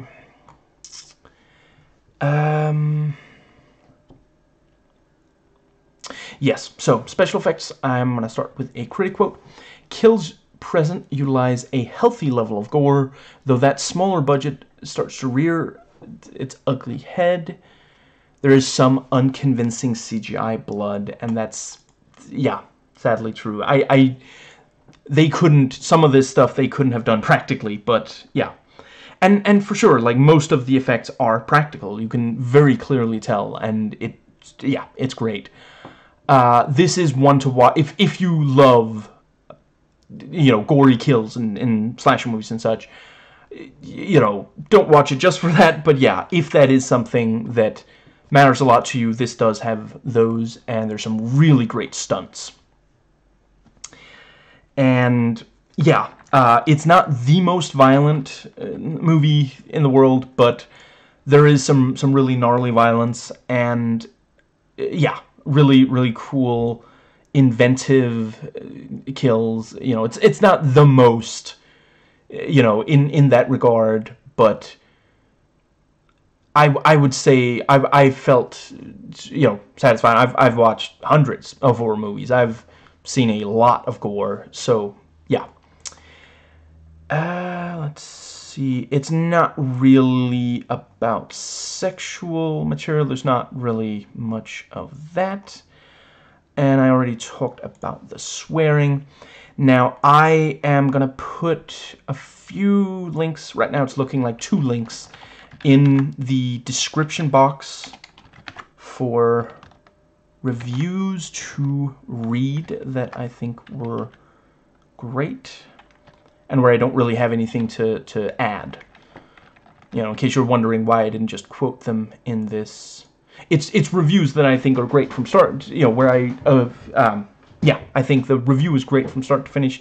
It's not always that I agree with everything they say, but I think the review is great, and I don't really have anything to add as such. Now, let's see. So yeah, on Disney Plus, this has no special features, and yeah, I gotta admit, this is where I give the rating. It's difficult for me to choose between a 7 and an 8. Yeah, okay. Yes, I rate this 8 sinister games out of 10. And this is a movie that I could watch again later today and really enjoy. So, yeah.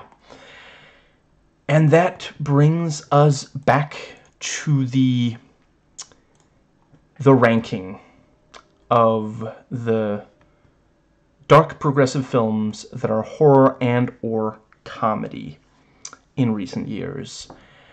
And that's also... So yeah, I recently watched The Menu, and there's definitely... Yes. Okay, so The ranking, I love all of these other than Antlers. I'm ranking how much I love them, not whether or not I love them. Antlers, not okay. The Menu, Ready or Not, Barbarian, and Fresh. And let's just make sure that it does the thing. There we go. Yeah, that is it for the review. So, the pilot would like you to acknowledge that the spoiler sign is on. So, that brings us... So yes, the rest of this video, this is when we get into the thoughts section. The rest of this video is not a review. It's a series of, well, thoughts. Some of it is analysis, some is MST3K, riff tracks, and other jokes. And, yeah, so time codes for all the sections are in the description box. And the section, this first thought section is thoughts I had while watching in chronological order. You can think of it as a running commentary, live tweeting, or the like. And the section after that is thoughts that I had before watching, and that's also where I put critic quotes that are that have spoilers. So that, yes, I am gonna note the time code. There we go. So that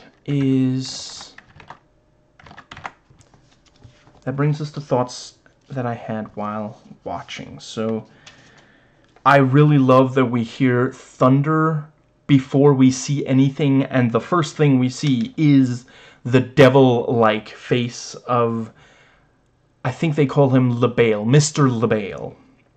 And we do a nice old-fashioned dolly, camera move across all the games, some of them board games.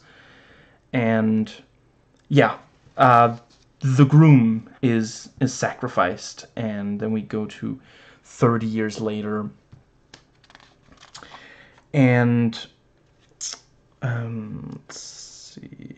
Yeah, Grace makes a really positive impression on you right away. Like, she's so happy about the wedding, but she's also like a real person. Like, they knew that they had to do, like,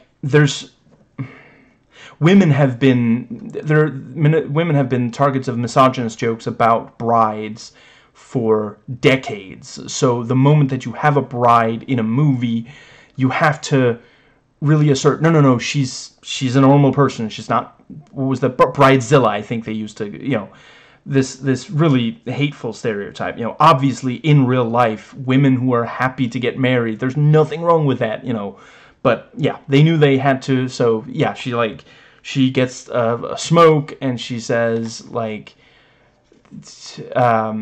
she swears some, and just, yeah. And, yeah, here at the start of the movie, Grace and Alex are actually kind of sweet together. And Daniel also makes a great impression from right away. So, yeah, before we even see him, Grace is like, your alcoholic brother keeps hitting on me. yeah.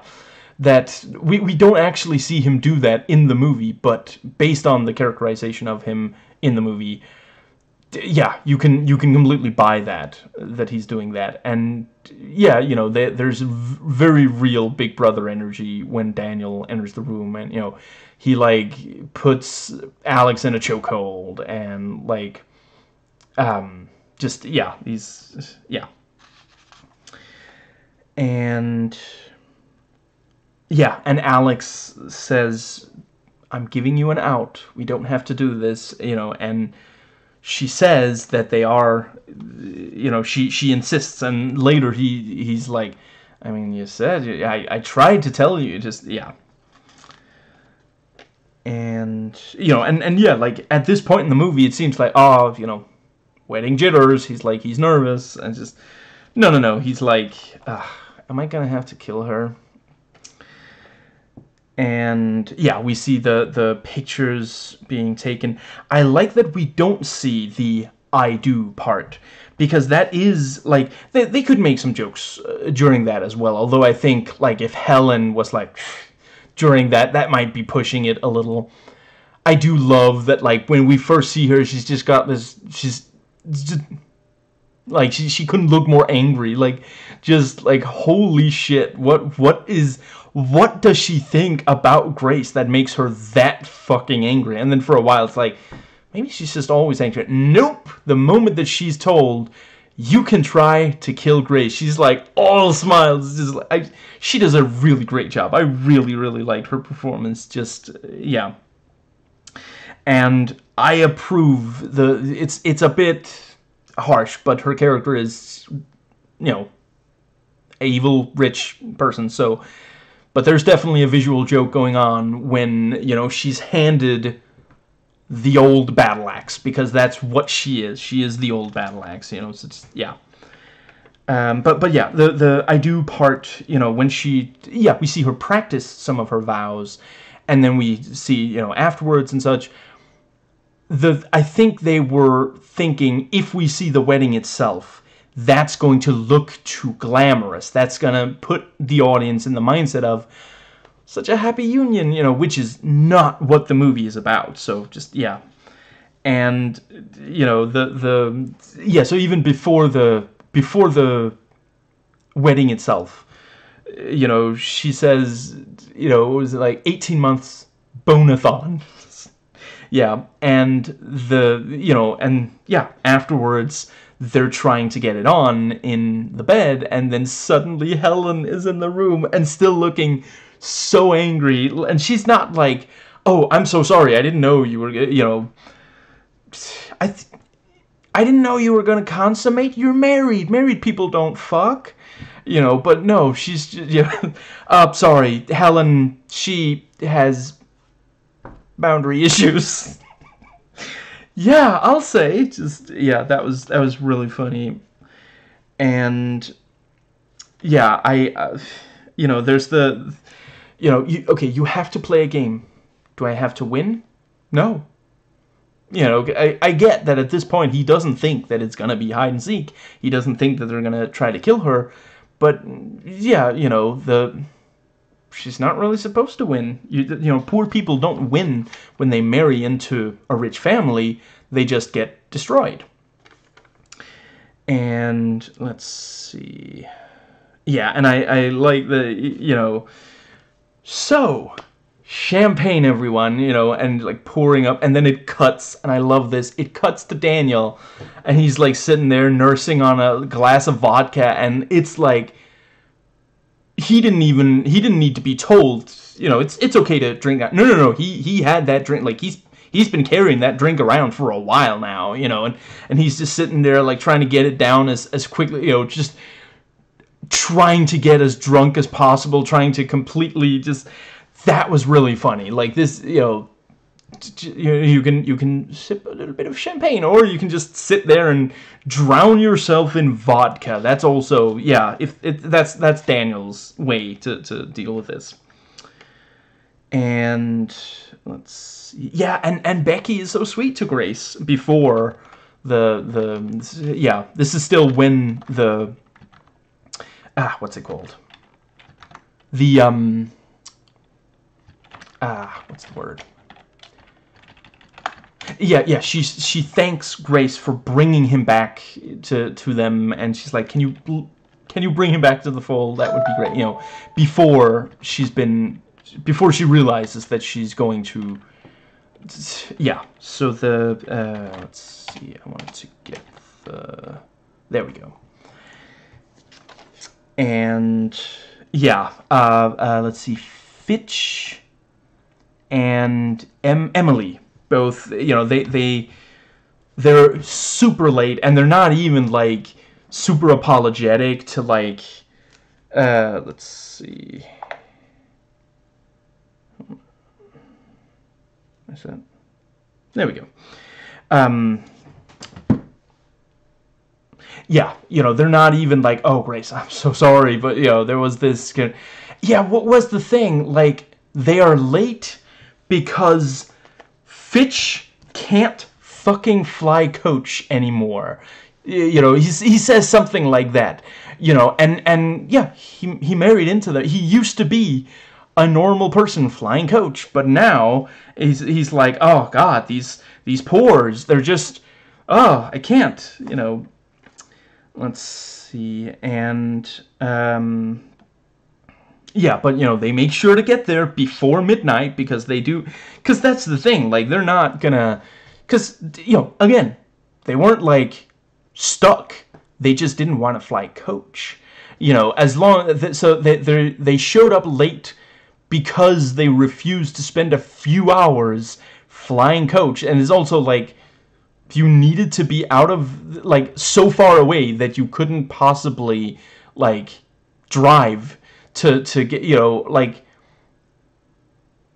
I mean, it's a fucking wedding, like, you know the date, you know the time, it's not, like, it's not a fucking surprise party, and he's just like, you know, I can't fly coach, but don't worry, I'm here in time just in case I have to kill the in-law that, like, he barely has a chance to meet her before he starts trying to fucking kill her. Let's see. And yeah, and the kids are wearing the masks, you know, and like, what's his name? The I can't believe I'm blanking on his name. Daniel is like, are you serious about the mask? You know, and Fitch is like, no, just let them wear the masks, you know, not caring that, you know, 30 years earlier the masks kind of fucking traumatized the you know, both Daniel and Alex. So it's like, it's not this minor thing. And the kids run in shouting, kill, kill, kill, you know. So yeah, you know, playing that they're, you know, killing during the hide and seek.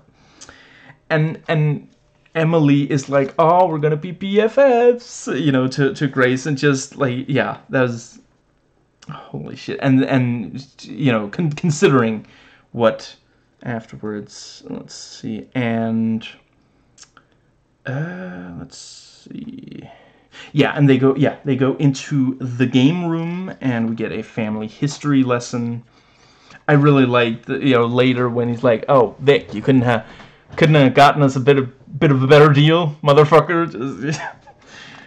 And yeah, Helen is just still, like, really hates Grace. I love the thing where, you know, like, they pass around the game box, and Grace is like looking at it, and Helen's like, move it, you know, just like, it's a little weird, you know. You can't expect her to be 100%, you know, 100% on the details of this really weird ritual. Like, even if they did not play hide and seek, even if they didn't try to fucking kill her, it would still be weird. Like, just, you know, she's sitting there thinking, what the fuck have I gotten myself into, you know?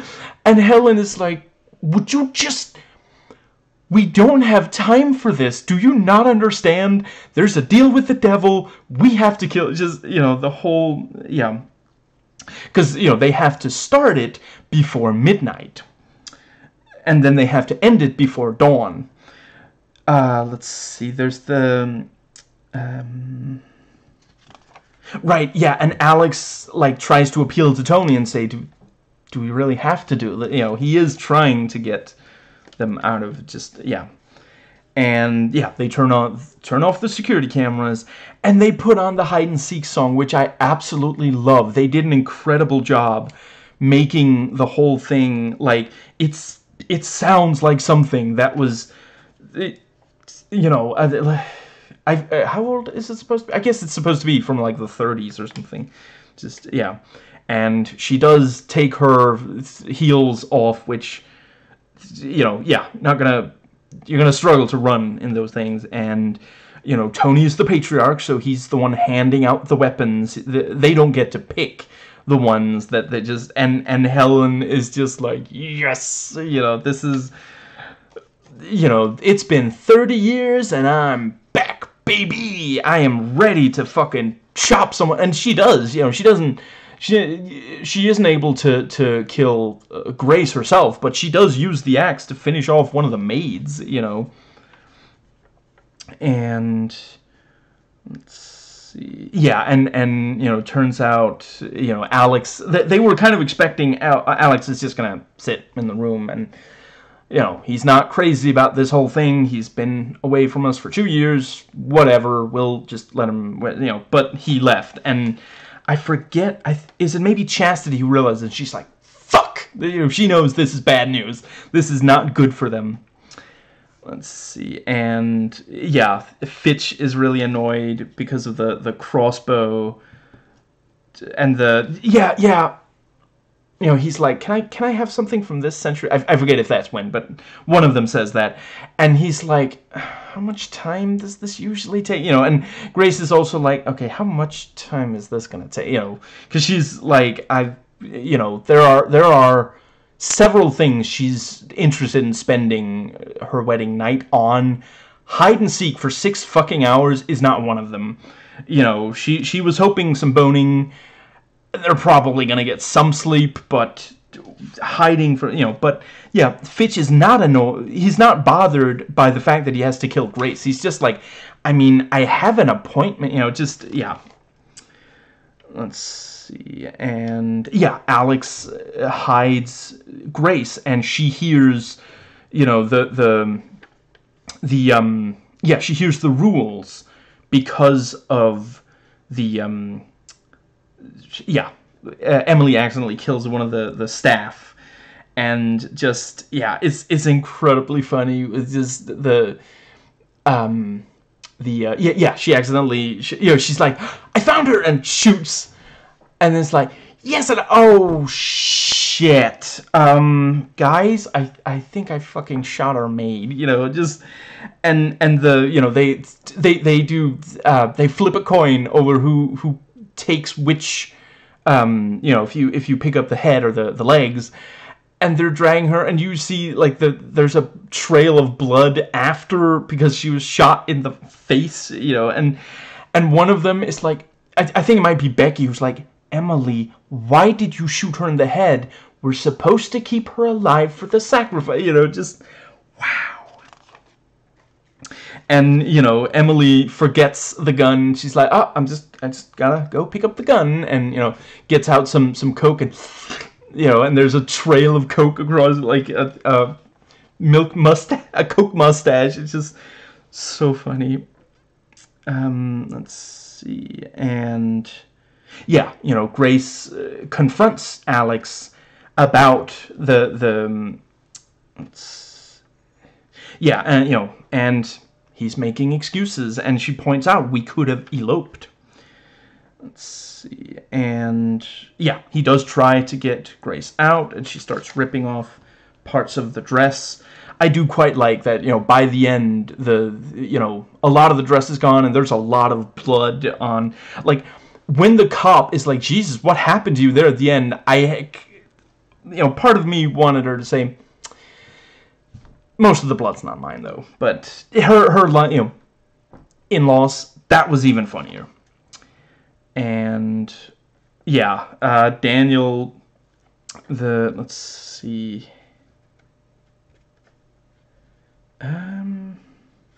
Oh, what did I write? Yeah, Daniel loses Grace. I don't remember that, but anyway, yeah. Let's see. Yeah, Chastity is like telling Daniel, come on, get in the game, this.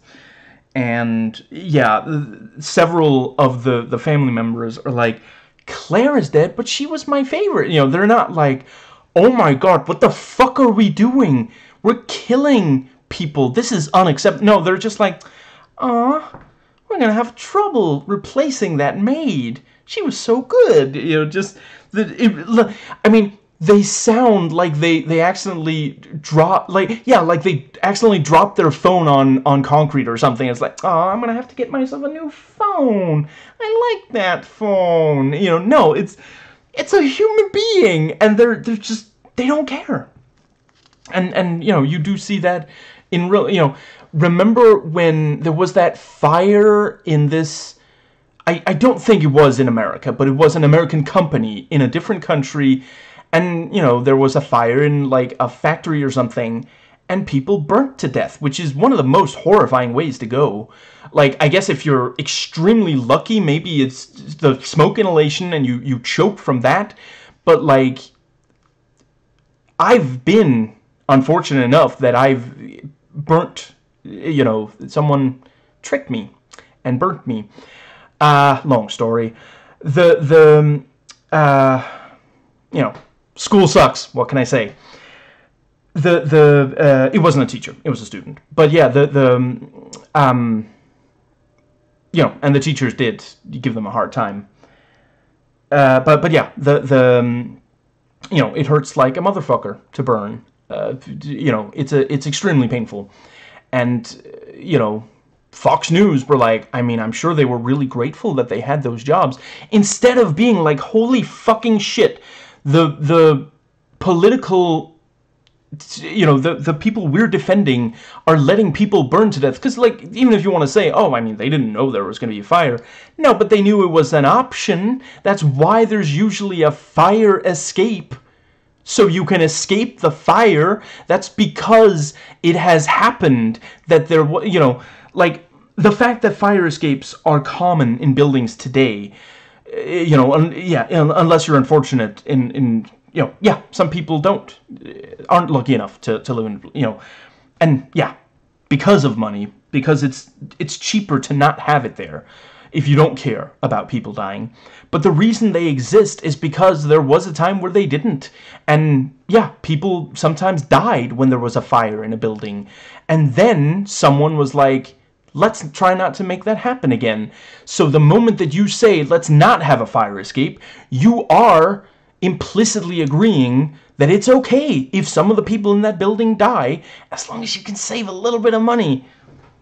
And, you know, to be fair, sometimes it's a lot of money, but, you know, certainly if it's because, like, you know, you run a small business you can't afford, okay, I think the government should give you enough money to, you know, for those kinds of safety things. And it's fucked up if you know, I know some places don't require that. And Helen finishes off the help because she keeps trying to finish her thought, and there keeps being like gurgling, and it's just, yeah. And yeah, they bicker over how to play, you know, so that they can, yeah, they don't bicker out over whether or not they should kill Grace. Let's see, and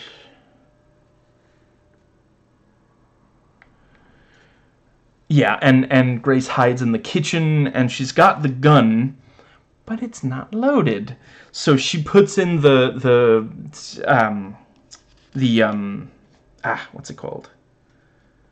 Yeah, you know, first she has to open the gun so she can put in, and it's such great tension, and, you know, he has to check, okay, there's nothing there. And, you know, off camera, she moved to the other side of the, what's it called? The island, I think. And you know, she puts in and clicks, and get out, move. I'm afraid I can't do that. And she tries, you know, she's like, okay, I guess I have no choice. You know, it's my life or his. I gave him a choice. You know, and click, the ammunition is display only, and just, oh my god, you know, and I love that because you could see how that could be it, like that, you know, if she's got an ammo belt, she's got an elephant gun, maybe the rest of the movie is her, like, Rambo, like, you know, they'll be, like, going into a room, and she'll, like, appear from somewhere, you know, blow their fucking heads off or something. You know, that's an extremely effective, you know, yeah. If you play Nocturne, there are certain enemies that you can't kill without an elephant gun. Yeah, just, and yeah, turns out it's useless. It's not, yeah. And yeah, let's see. Yeah, really great fight between Stevens and Grace in the kitchen. That was really great. And let's see, yeah, and there's the, you know, the last maid hid in the oh right, yeah, I gotta briefly say, I really loved when, like, Emily is, you know, she's like, I can't use this gun. And then, like, Fitch is like, okay, crossbow, you know, and she accidentally sends an arrow into the mouth of the second maid, you know, and they're like, why did you shoot the maid? And she's like, I don't know what I'm doing. That really cracked me up. That was incredibly funny. Like, oh my god, just...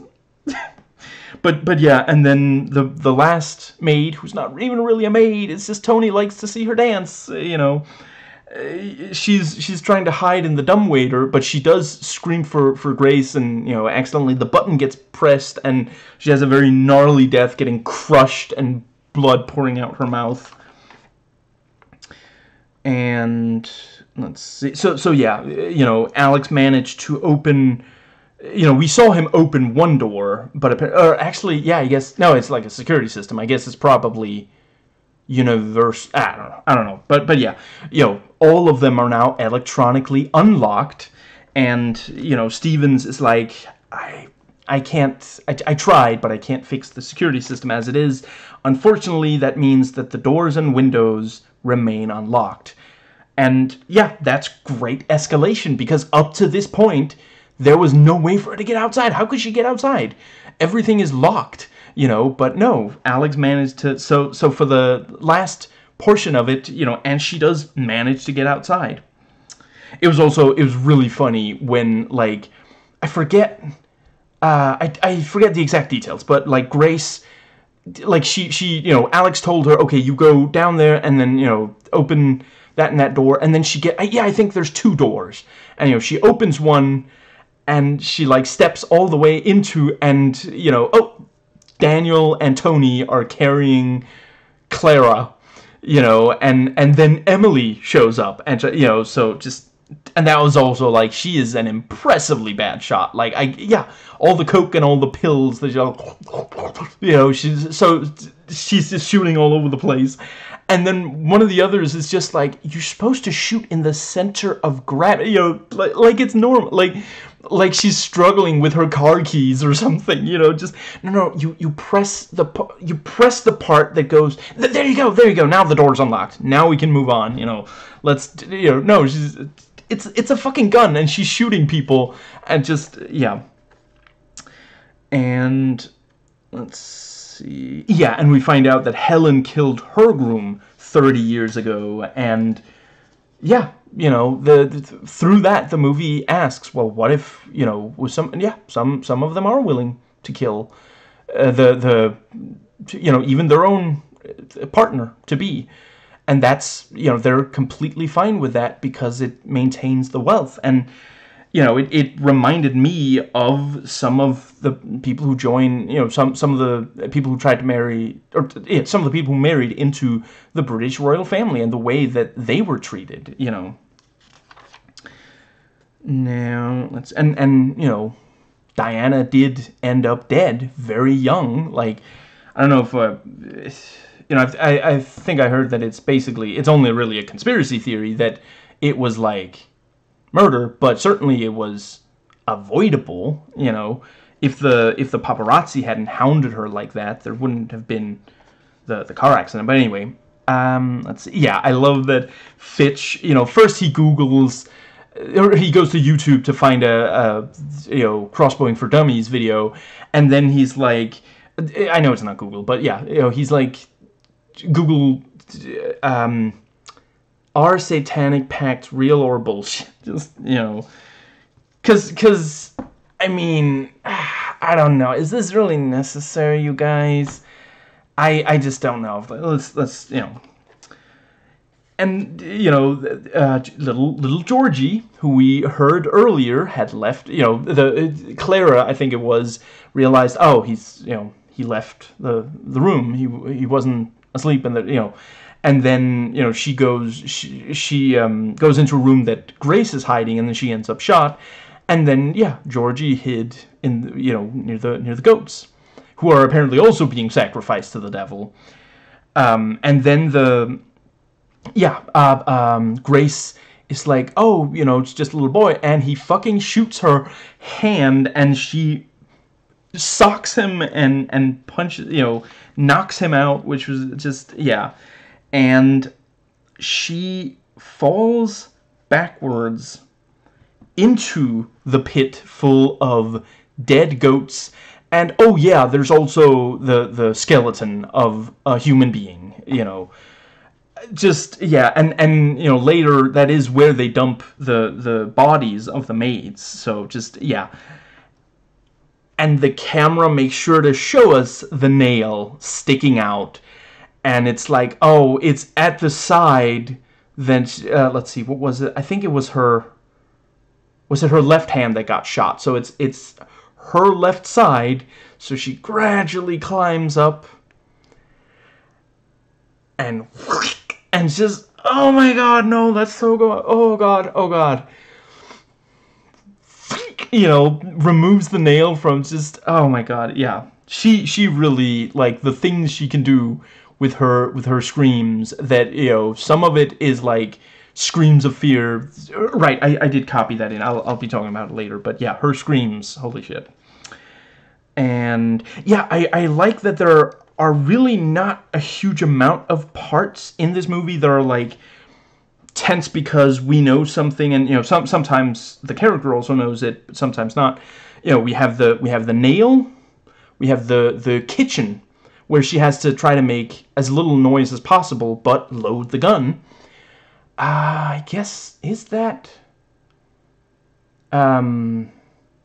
there's when she and Alex hides in that one bedroom, I think that might be the only ones. You know, the rest of the time we don't know, like, she's through the door before we realize that Daniel and Tony are right there carrying carrying Clara, you know.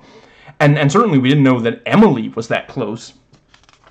You know, I think it would have been exhausting if there were, like, non-stop of those. You know, it's the kind of thing that Hitchcock would do frequently and really well.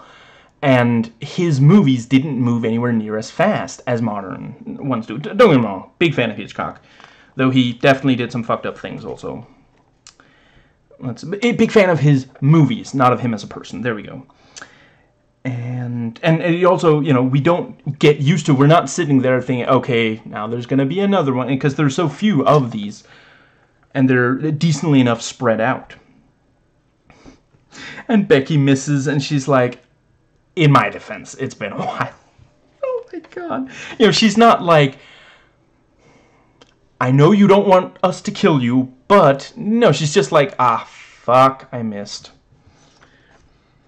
And let's see. What is that? Oh, right, yeah. Oh, right, sorry. That was the other one. When the crossbow misses, you know, that was also fine. Like, I think it's Chastity. She's taking it over, and it just flies way over, and it's like, well, fuck. Yeah, just, yeah.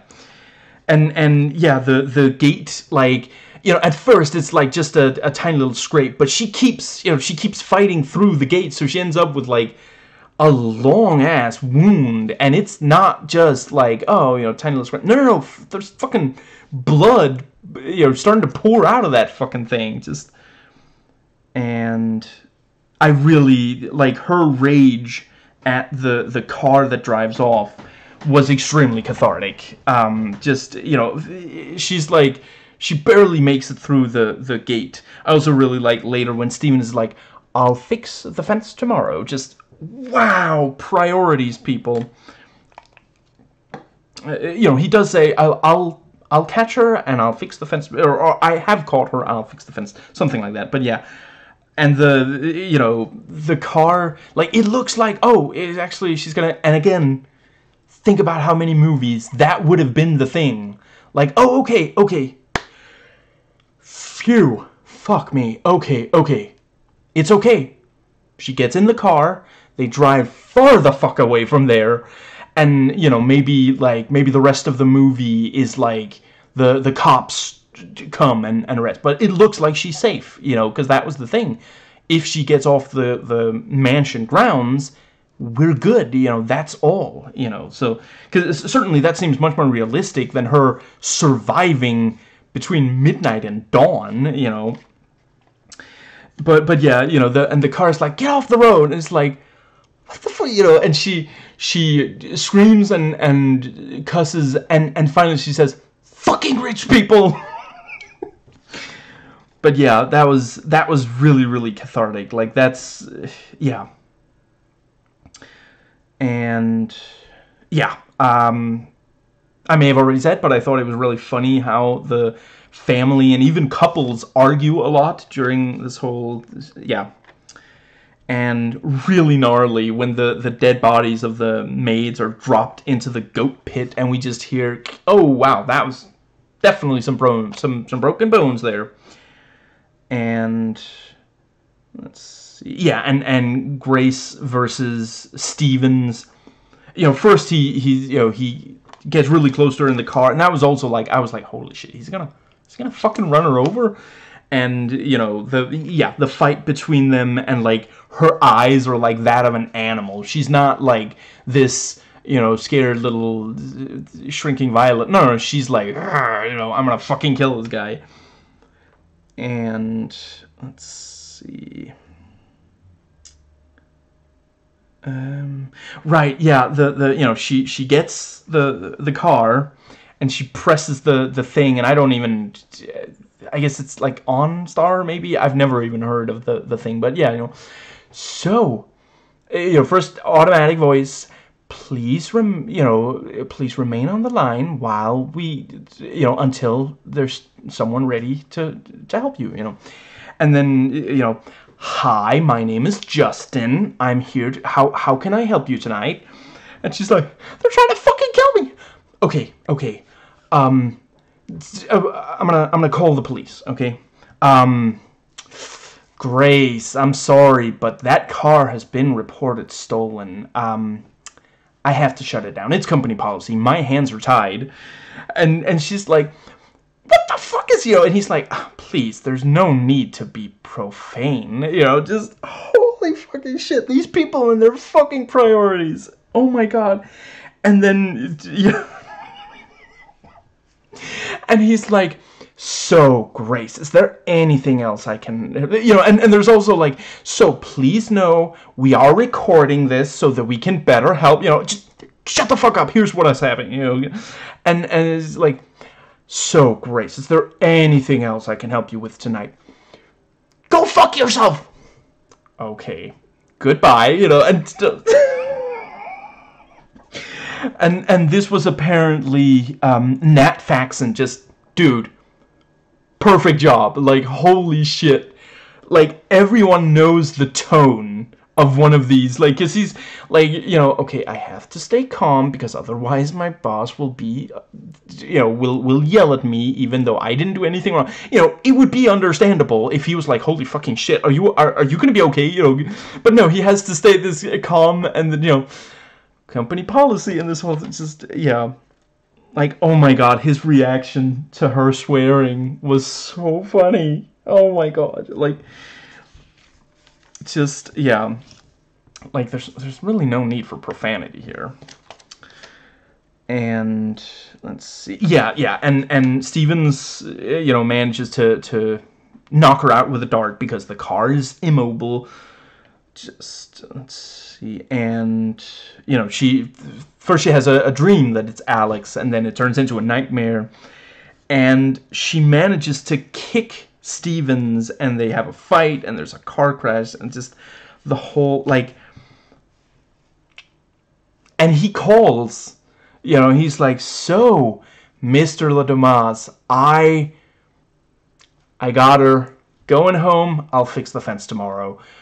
You know, and he's like playing Tchaikovsky really loud. Is like, best song ever. You know, and the other, you know, he's got there it's like a video call or whatever. You know, and they're like, she's behind you. She's, you know, she's behind you, because it's a slasher movie. You know, it's there are elements of a slasher movie in it.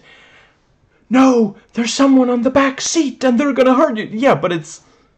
She's been attacked so many times. You know, just love that little twist, little subversion of expectations, you know. And they're like, you idiot, stop playing the music so loud. You can't hear what we're saying. let's see, and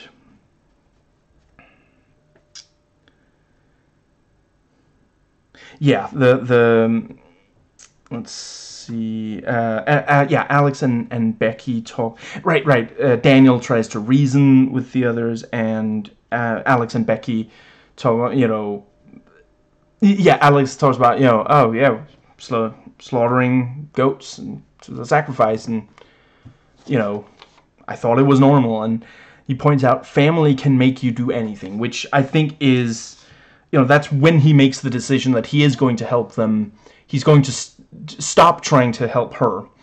And yeah, I don't think she would have thrown back the ring there at the end if not for the an argument could be made that it would be fair for her to, but I think the choice was when she, when he turned on her instead of turning her on, since we do know they apparently lived in sin for a while. But yeah, let's see, but yeah, family can make you do anything. And yeah, I mean, that reminds me, I was recently reminded that Lady Diana was shocked to, I forget who, I can't keep all the royal family straight, and I honestly don't give a fuck that I can't. But yeah, she was shocked when she found that her partner was okay with fox hunting, because, if you have some empathy, if it's barbaric. It's like, it's not okay. It's not like,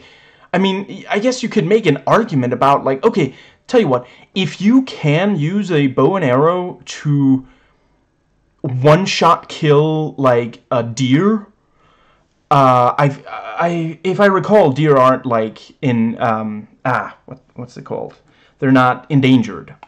An endangered species, If you can do that, and you go out of your way to use all of it, eat the meat. I don't know if you're allowed to wear the fur, but, like, use all of it. You know what? I can understand an argument. I still don't think you should do it, but I could at least understand. But if you aren't that, fuck you. Don't hunt.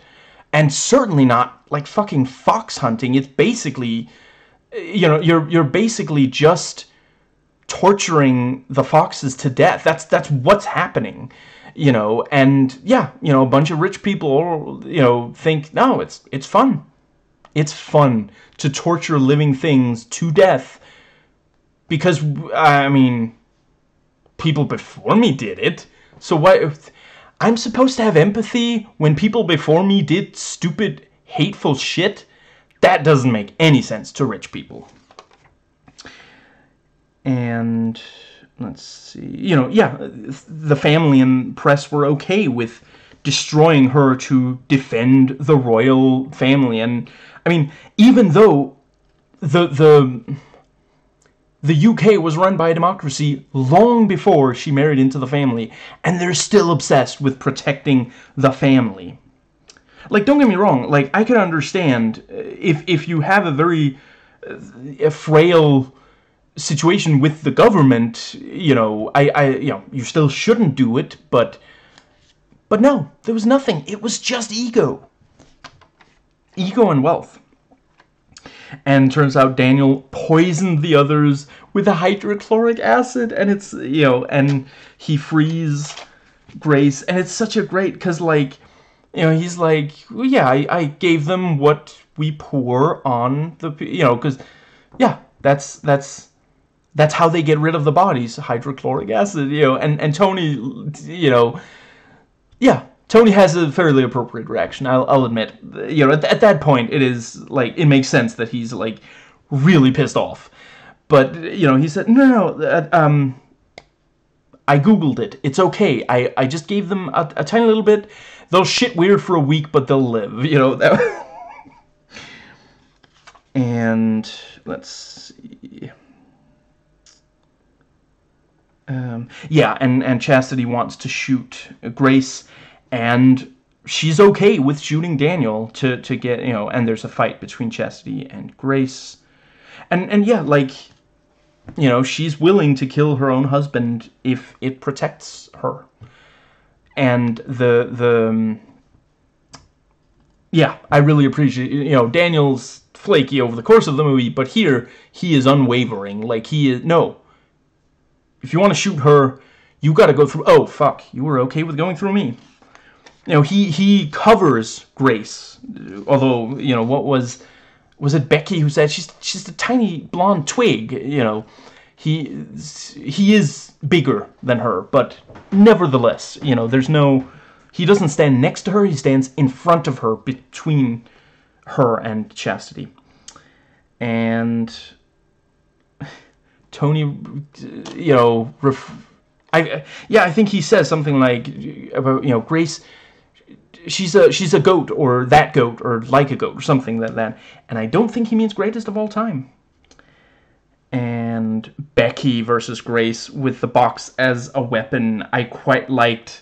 And that's also, yeah, she is, Becky is undone by the symbol of this fucked up tradition, And as someone who has worked on one horror short, I appreciate the detail that after she, even as she's beating, because based on, we don't see the box hit the face, but like that must, is it face? And maybe it's back of the skull. Anyway, it's in the head, 100% certain.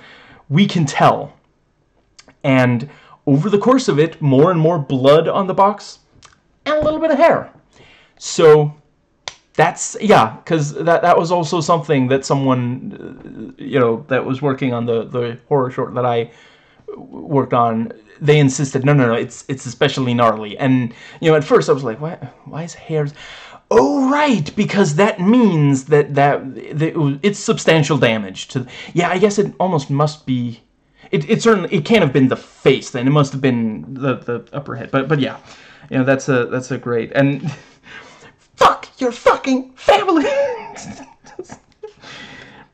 Let's see, and yeah, and then afterwards, at first, Grace isn't even letting Alex touch her, and this is before he betrayed, before the final betrayal he does, and in real life, I'm not sure there are that many rich people who believe that Satan is helping them, but certainly some think that God is helping them, and because of that, it's okay. I forget the name, but there's a televangelist who said that he shouldn't have to fly with, he should have multiple private jets, because if you fly commercial, there are all these demons. So I guess his own voters, not voters, although he has more power than certain politicians do, his own constituents are demons. If they aren't giving him money so he can fly private jets, they are demons. That's like, yeah, disgusting, beyond disgusting. Yeah, and then the Dawn, and they're like, oh my god, and then I love that there's like maybe 30 seconds or so where it's like, oh fuck, I guess we did all this for nothing. There's not actually we're not actually gonna die because of, and then, oh fuck, I think Helen is the first to explode, but she does realize it before it happens. So just, she has time to realize, oh, this motherfucking blonde twig fucked us all. God damn it. And all of the different, all of them end up exploding. And I do understand, like, two of the people who explode into blood are the little boys, Georgie and Gabe Bradley. And yeah, I can understand why, some people feel that's crossing a line. And I did notice we didn't see them explode. We saw Helen explode, and Fitch, and I think also No, wait, actually, is Emily the one who's trying to run away with the... Yeah, but, you know, yeah, I mean, I feel like, the movie's taking a stand. The even rich, children are, and I don't think that the idea is supposed to be that they were born evil, but they were corrupted by family, like Alex, and yeah, I mean, if Alex can't, he's been away from the family for 2 years, he's known Grace for a year and a half at this point, and yeah, that's not enough. That's not enough to make him leave them and not be willing to kill his own spouse. Yeah, I don't think that, but I 100% I acknowledge, some people feel that it is unacceptable. Obviously, it's unacceptable in real life. Some people feel it's also unacceptable in fiction to kill children, and I understand why. I'm not going to get into that argument here, but I'm saying I see why the movie is doing it, and for sure, like, I 100% understand people who don't think it's okay. Like, I know a lot of people that I could show this movie to that would be 100% on board with everything other than the kids dying.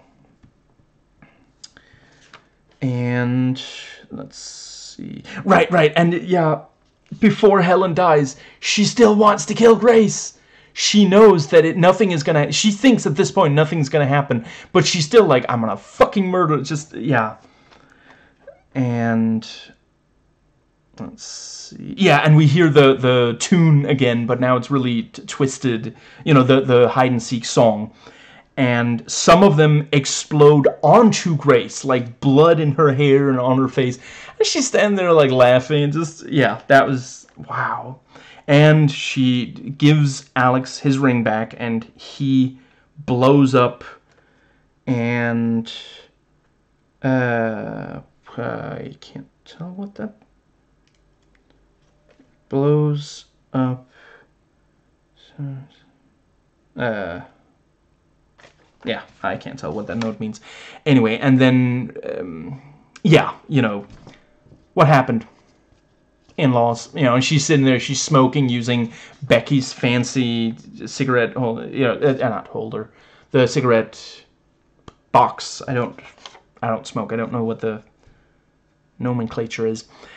And yeah, the cops arrive, and I love that the shot is focused on her, and we see the fire in the background. She like slowly grabs the smoke, and we hear, and the cop is like, holy shit, oh fuck, okay, I'm gonna need medical evacuation, please. Okay, are you okay? What happened to you? He's fucking panicked, or not panicking. He not like out of control. That is actually, yeah. Despite the whole class struggle thing, it's not actually against cops. It thinks that cops would help a poor person. Although it's possible that he thinks that she's one of the rich ones. But I just can't help but notice that, there are other movies that are about class struggle that acknowledge that the cops are there to protect rich people. They are not here to fight for the rest of us. And I'm not certain. I guess I could briefly look. Let's see. So it would be, what's it called? Soundtracks, I guess. So yes, Love Me Tender. It is performed by Chuck Jackson, apparently. And I gotta say, great cover, and I'm really glad that, like, the Elvis version is amazing. Don't get me wrong.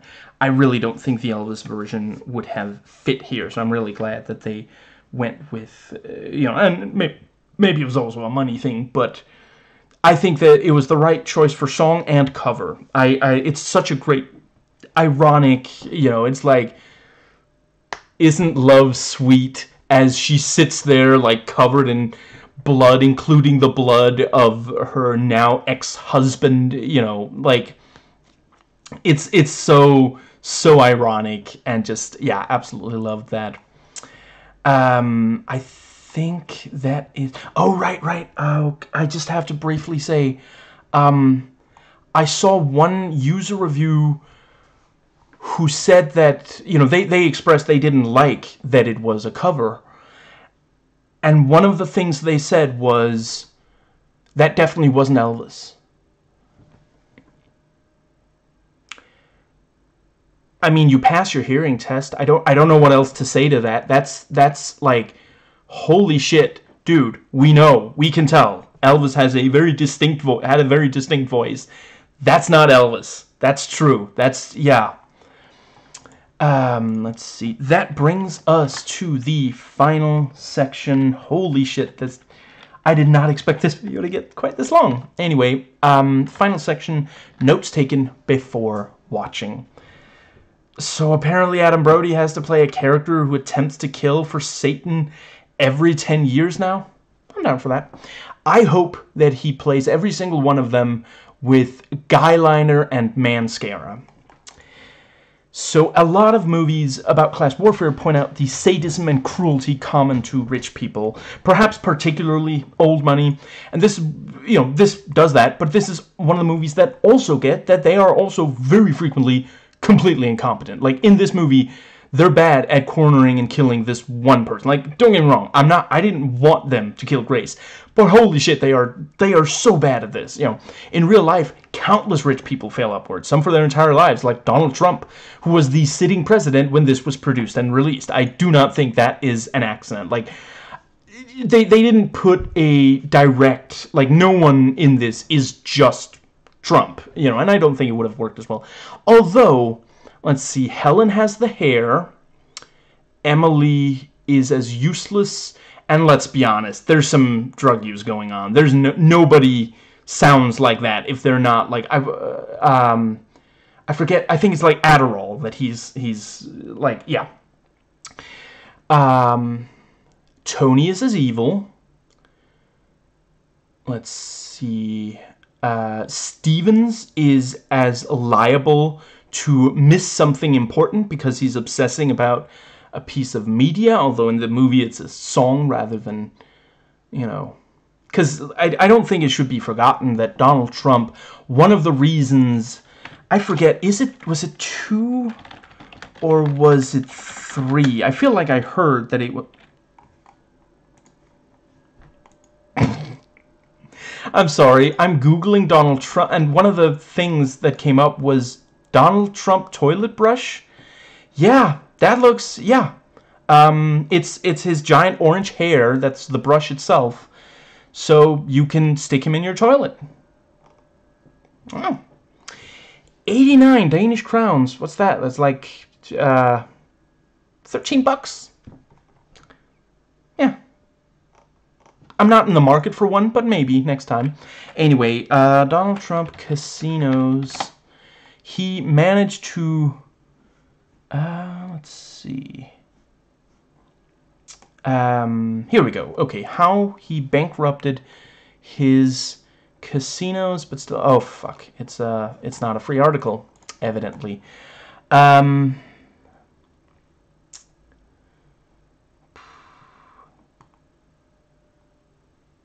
Okay, so here we go. How many casinos did Donald Trump bankrupt? Holy shit. Okay, not all of these are casinos. Okay, so there's the Trump Castle, Trump Taj Mahal, Trump Plaza Casino. Okay, I'm struggling to find... Anyway, I feel like certainly he built at least 2 that started cannibalizing each other. And apparently the reason that he really wanted, because people were trying to talk him out of it, and the reason he insisted on building multiple casinos close to each other, because everybody who knows anything about casinos knows, if you build multiple close to each other, they will cannibalize each other. The reason that he insisted was he liked to be standing up in the window and look out the window and see his name multiple times. Like a fucking child, like a 4-year-old.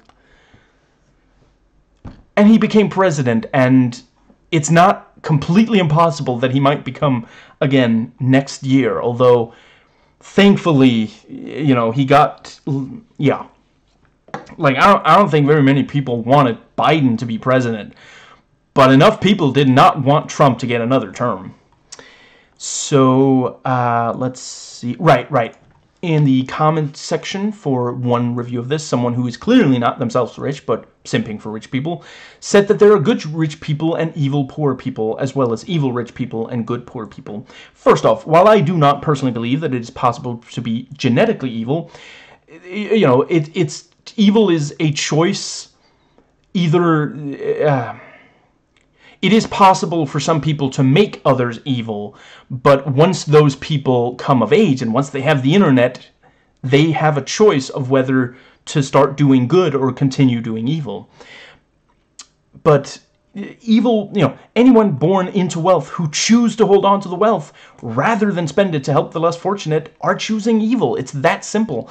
And anyone who becomes rich in their own lifetime without being born into wealth has taken advantage of people in order to amass wealth. It is literally impossible to earn so much money that you end up wealthy. You must have taken advantage of other people. And I'm just going to make sure I save that in case I want it for a later video as well.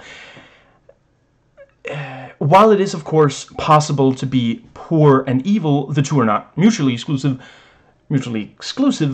Poor people who are evil are unable to hurt anywhere near as many people as rich people do. As such, it is important to fight rich people more so than evil poor people.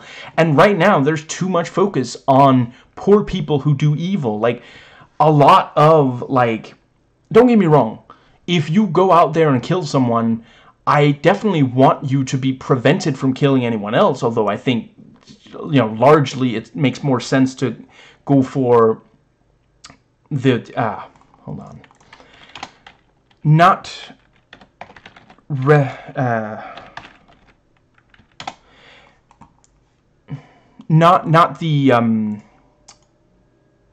not retribution, but deterrence and restoration. You know, and as far as the types of punishment go, a lot of people who kill are poor, and it's, you know, yeah, you know, and that's evil for sure. Violence is only ever acceptable if it is to prevent greater violence, but there's too much focus in the media on people who kill someone.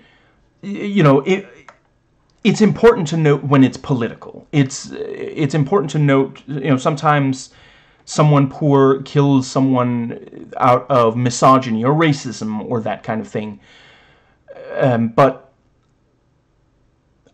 there's way too much focus on, you know, you have a lot of mainstream media who'd rather, like, they're fine with defending rich people who hurt people, but if a poor person, like, does something, you know, then immediately they will jump on that and say, see, it's good that we have rich people because look at what poor people do when we abuse them until, yeah, anyway.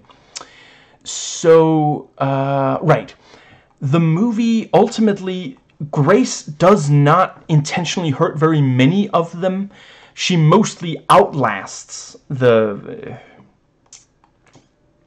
If someone would make, like, a DLC for Outlast, where you play as Samara, as Grace, like, I mean, you know, you wouldn't see her, since it's first person, but you could have her, you know, every so often she could have, like, a line. Although I would understand if Samara Weaving herself doesn't want to voice the video game. Although, actually, yeah, could someone make, like, an unofficial thing and, like, just take her lines from this movie? Like, because honestly, like, and you know, instead of having it be, you know, these variants, I think they're called, it's been years, sadly. I'd like to play it soon again, but yeah, back pain. Yeah, you know, instead of the variants, you could make it the Dumas family, and every so often one of them would really fuck up, and that would buy you a little bit of time. And yeah, you know, when, like, certainly when she, you know, you could have a part where she's like trying to get the attention of a car and it just drives past and she goes, "Fucking rich people!" Anyway, ultimately, Grace outlasts them, and then they get killed by the demon. And, you know, an argument could be made that the message is that the 99% just have to outlast the rich. We're not meant to get violent with them. And I've just stated my position on real-life violence. I don't... because it is necessary to fight them, but she does also fight some. Yeah, you know, the thing is, ultimately, it is difficult with this sort of movie to get, like, it would be great if the movie also conveyed, here's what we should do, you know, here's the you know, the thing that, you know, because some of these movies do manage to present an alternative and even show the alternative to be successful in, you know, so I guess I mean, yeah, certainly, you know, something like the movie Fresh, and I'm not going to be spoiling it, but there is a very clear, like, it shows that women can help protect other women. And, you know, it's making the case that that's something that's necessary in order to win. And I'm not going to say what the evil is, you know, in this video, since I don't want to spoil that movie, but yeah, you know, and ultimately, you know, this movie doesn't really have an alternative, although I do think it is meaningful that Grace chooses not to, you know, she gives the ring back to Alex, and it's only then that he blows up, you know, so, yeah. And, let's see, yeah, you know, even Alex betrays Grace, and, let's see, yeah, like the other recently released progressive films, the lead is a woman who comes to realize the importance of controlling the narrative in order to come out on top in her situation dealing with a man who hurts women. And I think it is worth noting that Alex does appear to love Grace, and Becky appreciates that Alex is back with the family, but they still, you know, somewhat go along with the sacrifice of Grace. At the end of the day, they want money more than love. And if you come in from the outside, you will never truly be one of them. Like, you can, yeah, you know, the way that they're not even, like, they don't even particularly like each other. They just like the money, you know. And let's see. Yeah, right, so some critic quotes. "I'm one of the 99% and I don't hate the rich, so you're uninformed," is what you're saying.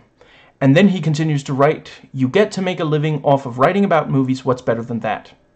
Healthcare." And Weaving is a monster talent with the ability to handily embody the part of bewildered prey, competent action hero, and frustrated, had-out-to-here slapstick comedy straight woman in the same movie, and effectively carry the tone of the whole thing. Absolutely true. While it is ultimately a horror movie, it's best when it leads into black comedy. A few surprising twists in the final 15 minutes help differentiate it from the 9,000 or so other thrillers about pretty women covered in blood running for their lives. Let's see. And yeah, so I acknowledge that this is definitely valid. It's not how I feel, but it's valid.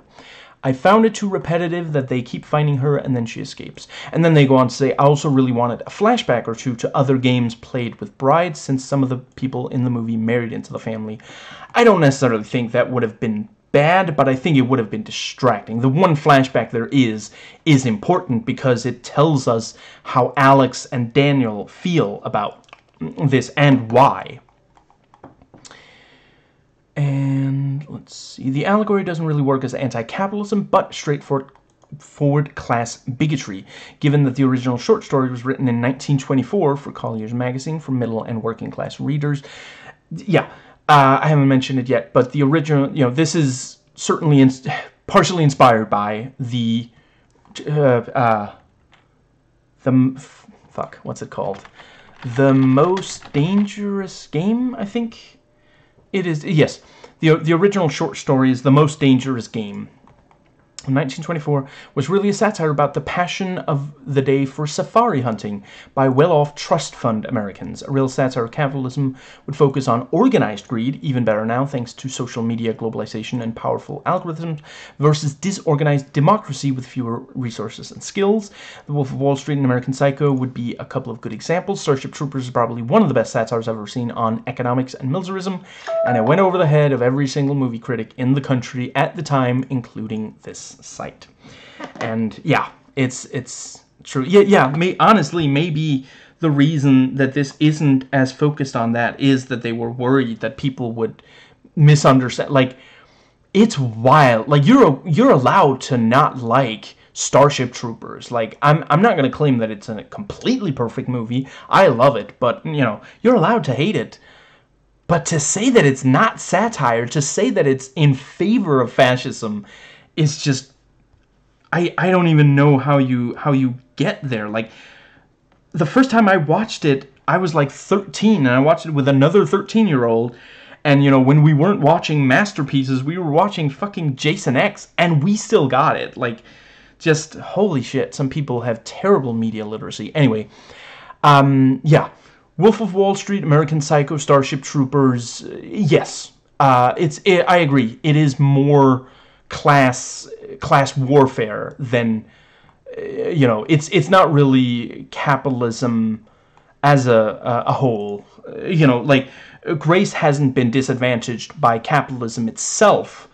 She was a an orphan, and like the what's it called, like her for sure, like, she would have had a better life if she were rich, but she didn't have a family. Anyway, let's see. Yeah, let's see. Yeah, some people say, oh, the third act trades in the comedy for the supernatural. Is the third act not as funny? Yeah, maybe. I don't know. I thought it was fine. And really, the supernatural is implied from the start of the film. It's just, we don't really know if it's for real. They keep saying, yeah, but not really, right? Because, like, that's ridiculous,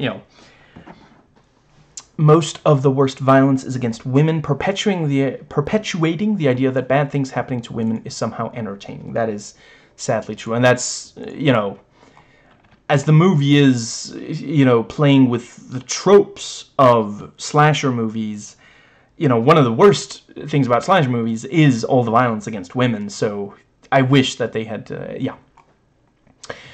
Let's see. One quibble, Ready or Not, makes far too much use of the convenient concussion when a character is knocked out from a bonk to the head, only to come to when the script calls for it later on. The scenario repeats at least 5 or 6 times. Wow. I must not have... partially in order to keep its small pool of characters around for as long as possible. But this is one movie cliche that audiences just aren't buying anymore. Okay. I mean, let's see. So there's when she's knocked out with the dart gun. I guess George being knocked out. Was Alex maybe knocked out once? I think he was knocked out at least once. And then comes to later, and then manages to free himself. Oh, yeah, okay, yeah, maybe. I don't know, it didn't really bother me. And I actually read that quote before, so. Let's see. Yeah, some people say,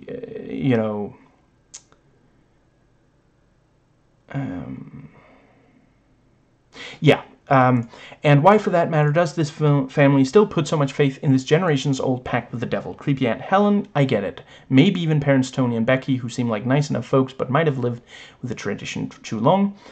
But Fitch and Emily, who have only recently married into the family themselves, seem a little too eager to get into the bloodshed to be believable, and so do the family's butler and their trio of young maids who are just working a job and have never previously experienced this deadly game, but are more than happy to help this deranged family hunt down Grace. Here's an answer from another critic. That is part of the power of the movie. Who believes that this absurd family story could possibly be true? But they have had to do this before, and they will do it again to protect family and fortune. And yeah, sadly, I mean, sometimes, I don't know that I love the word class traitor. I've heard too many people use it about rich people who actually try to help, like Bernie Sanders. He has money, but he is trying to help people. He's not saying that he's still fighting for higher taxes, even though it means that he would himself have to pay more in taxes because of how much money he has. But sometimes there is such a thing as poor people who are class traitors. People who fight unions, and yeah, in this case, yeah, the maids and the butler, you would think that they would prefer, other people who don't have a lot of money. Certainly no one in the family thinks of them as completely human. That they're like tools for them. That's it. But sadly, some people identify so much with rich people, simp for rich people. Right now we're seeing a lot of people simping for Elon Musk, who's like, okay, some things he does well, and I wouldn't hate him, which I do, if he just stuck to the few things that he knows how to do well. But no, he keeps insisting on doing all these things that he has no idea how to do, and just, calling a guy who's helping people a pedophile because Musk himself can't help in a situation where, like, nobody asked. Like, it's not like he's like, oh, but I was, people said anyway, yeah, a lot of people who aren't themselves rich simp for the rich and would rather support the rich than, yeah, and I think it's noteworthy that, like, at the end of the day, like, oh, I forget, I guess Stevens died in the car crash. But yeah, so that is partially down to Grace. But the others, like, the two of the maids were killed by the Ladomas family. And the last one, I'm not 100% certain who it was that accidentally pressed the button, but certainly Grace had to run, or she herself would die. You could make an argument that she left the dancer, not really maid, to die, but she certainly didn't mean for her to die. I do think it is noteworthy that they die because the family is, incompetent and don't care enough about, that is the thing. Like, countless poor people die because of rich people. Some of them don't care and would rather make money than take safety precautions. Some of it's because they're just so, like, think about how many people Trump let die because they weren't in his in-group. When the big water, ocean water, very wet from the perspective of water, crap, I forget, was it a tornado, hurricane? I can never keep those straight. When that hit, it was his responsibility. He was president, and he was like, no, I've done all I could. No, he fucking hadn't. And deep down he knew, but he hates them. And he's fine with, I forget how many thousands of them died, because he's a hateful piece of shit who's also incompetent. And, like, just, yeah. Let's see. Yeah, so incompetence, hatred, just, yeah. You know, I forget his name, but there was, you know, Young Turks have that thing, I think it's called When Rich Men Cry. Let's see, there was that, Leon Cooperman, who was on CNBC, and he whined and cried. There's not something inherently wrong with the wow. Lord of Patriarchy is mocking TYT, still crying about Andrew Tate. Yeah, there's a fucking reason, you sociopath. Jesus fucking Christ. Anyway, he was on Leon Cooperman on CNBC, and, like, literally, wealth tax, it's the tiniest little thing. It's nothing. He wouldn't even, if it was passed and no one told him, he wouldn't realize it. That's not how money is for poor people. If you don't have a lot of money, you have to count every single little thing. And in America, like, everyone who is trying to sell you a product or service, like, there's like a good 75% of them are trying to scam them. And then when they get scammed, they can't get a proper lawyer, and nothing, you know, happens. Like, the only time rich people pay is when they rip off other rich people. And he goes on camera and he cries about having to pay, like, it's insane. The money, the tiny amount, the percentages of his massive wealth, he's a billionaire, that he would be paying in taxes could save countless lives.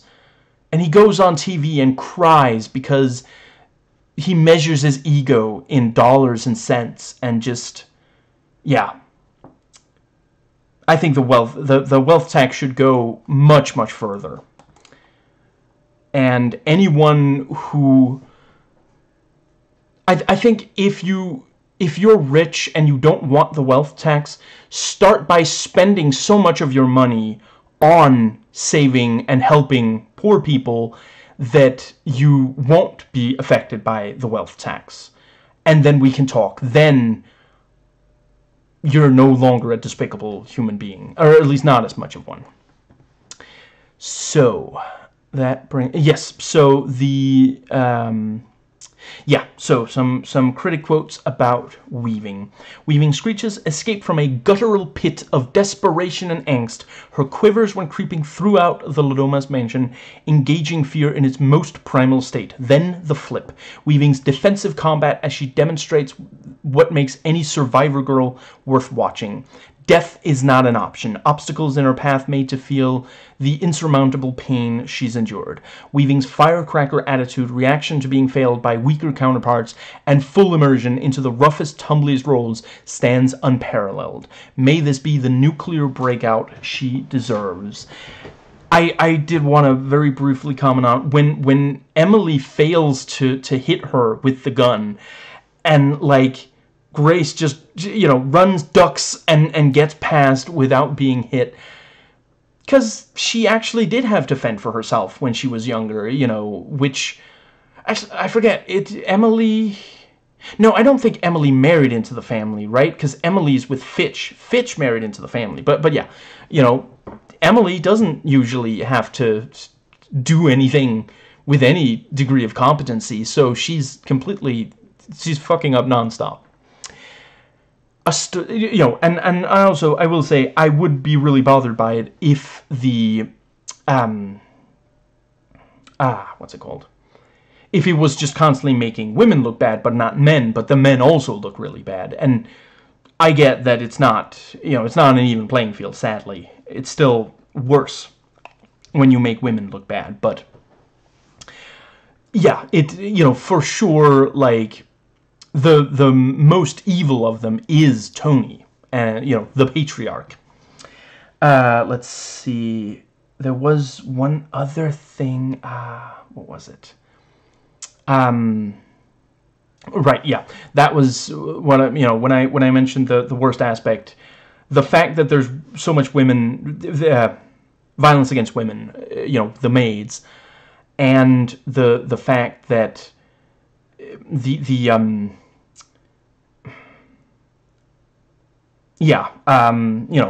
that's the kind of thing that where I say, like, it's kind of gross that it's we're supposed to laugh at the dark comedy of these maids dying, and that's yeah. Now let's see. So yes, another critic quote: "A Star is Born. If she hasn't been already identified as one of the leading ladies in the horror genre, Samara Weaving just planted her flag to lay claim to being one of the great genre stars. We'll have to see how long she stays in the horror room, but as of now, with Mayhem the Babysitter and Now Ready or Not in her portfolio, she may be the Jamie Lee Curtis of this era." Yeah. Should she decide to continue making horror movies, and she's gonna be in Scream 6, and I cannot fucking wait. I really enjoy her previous films.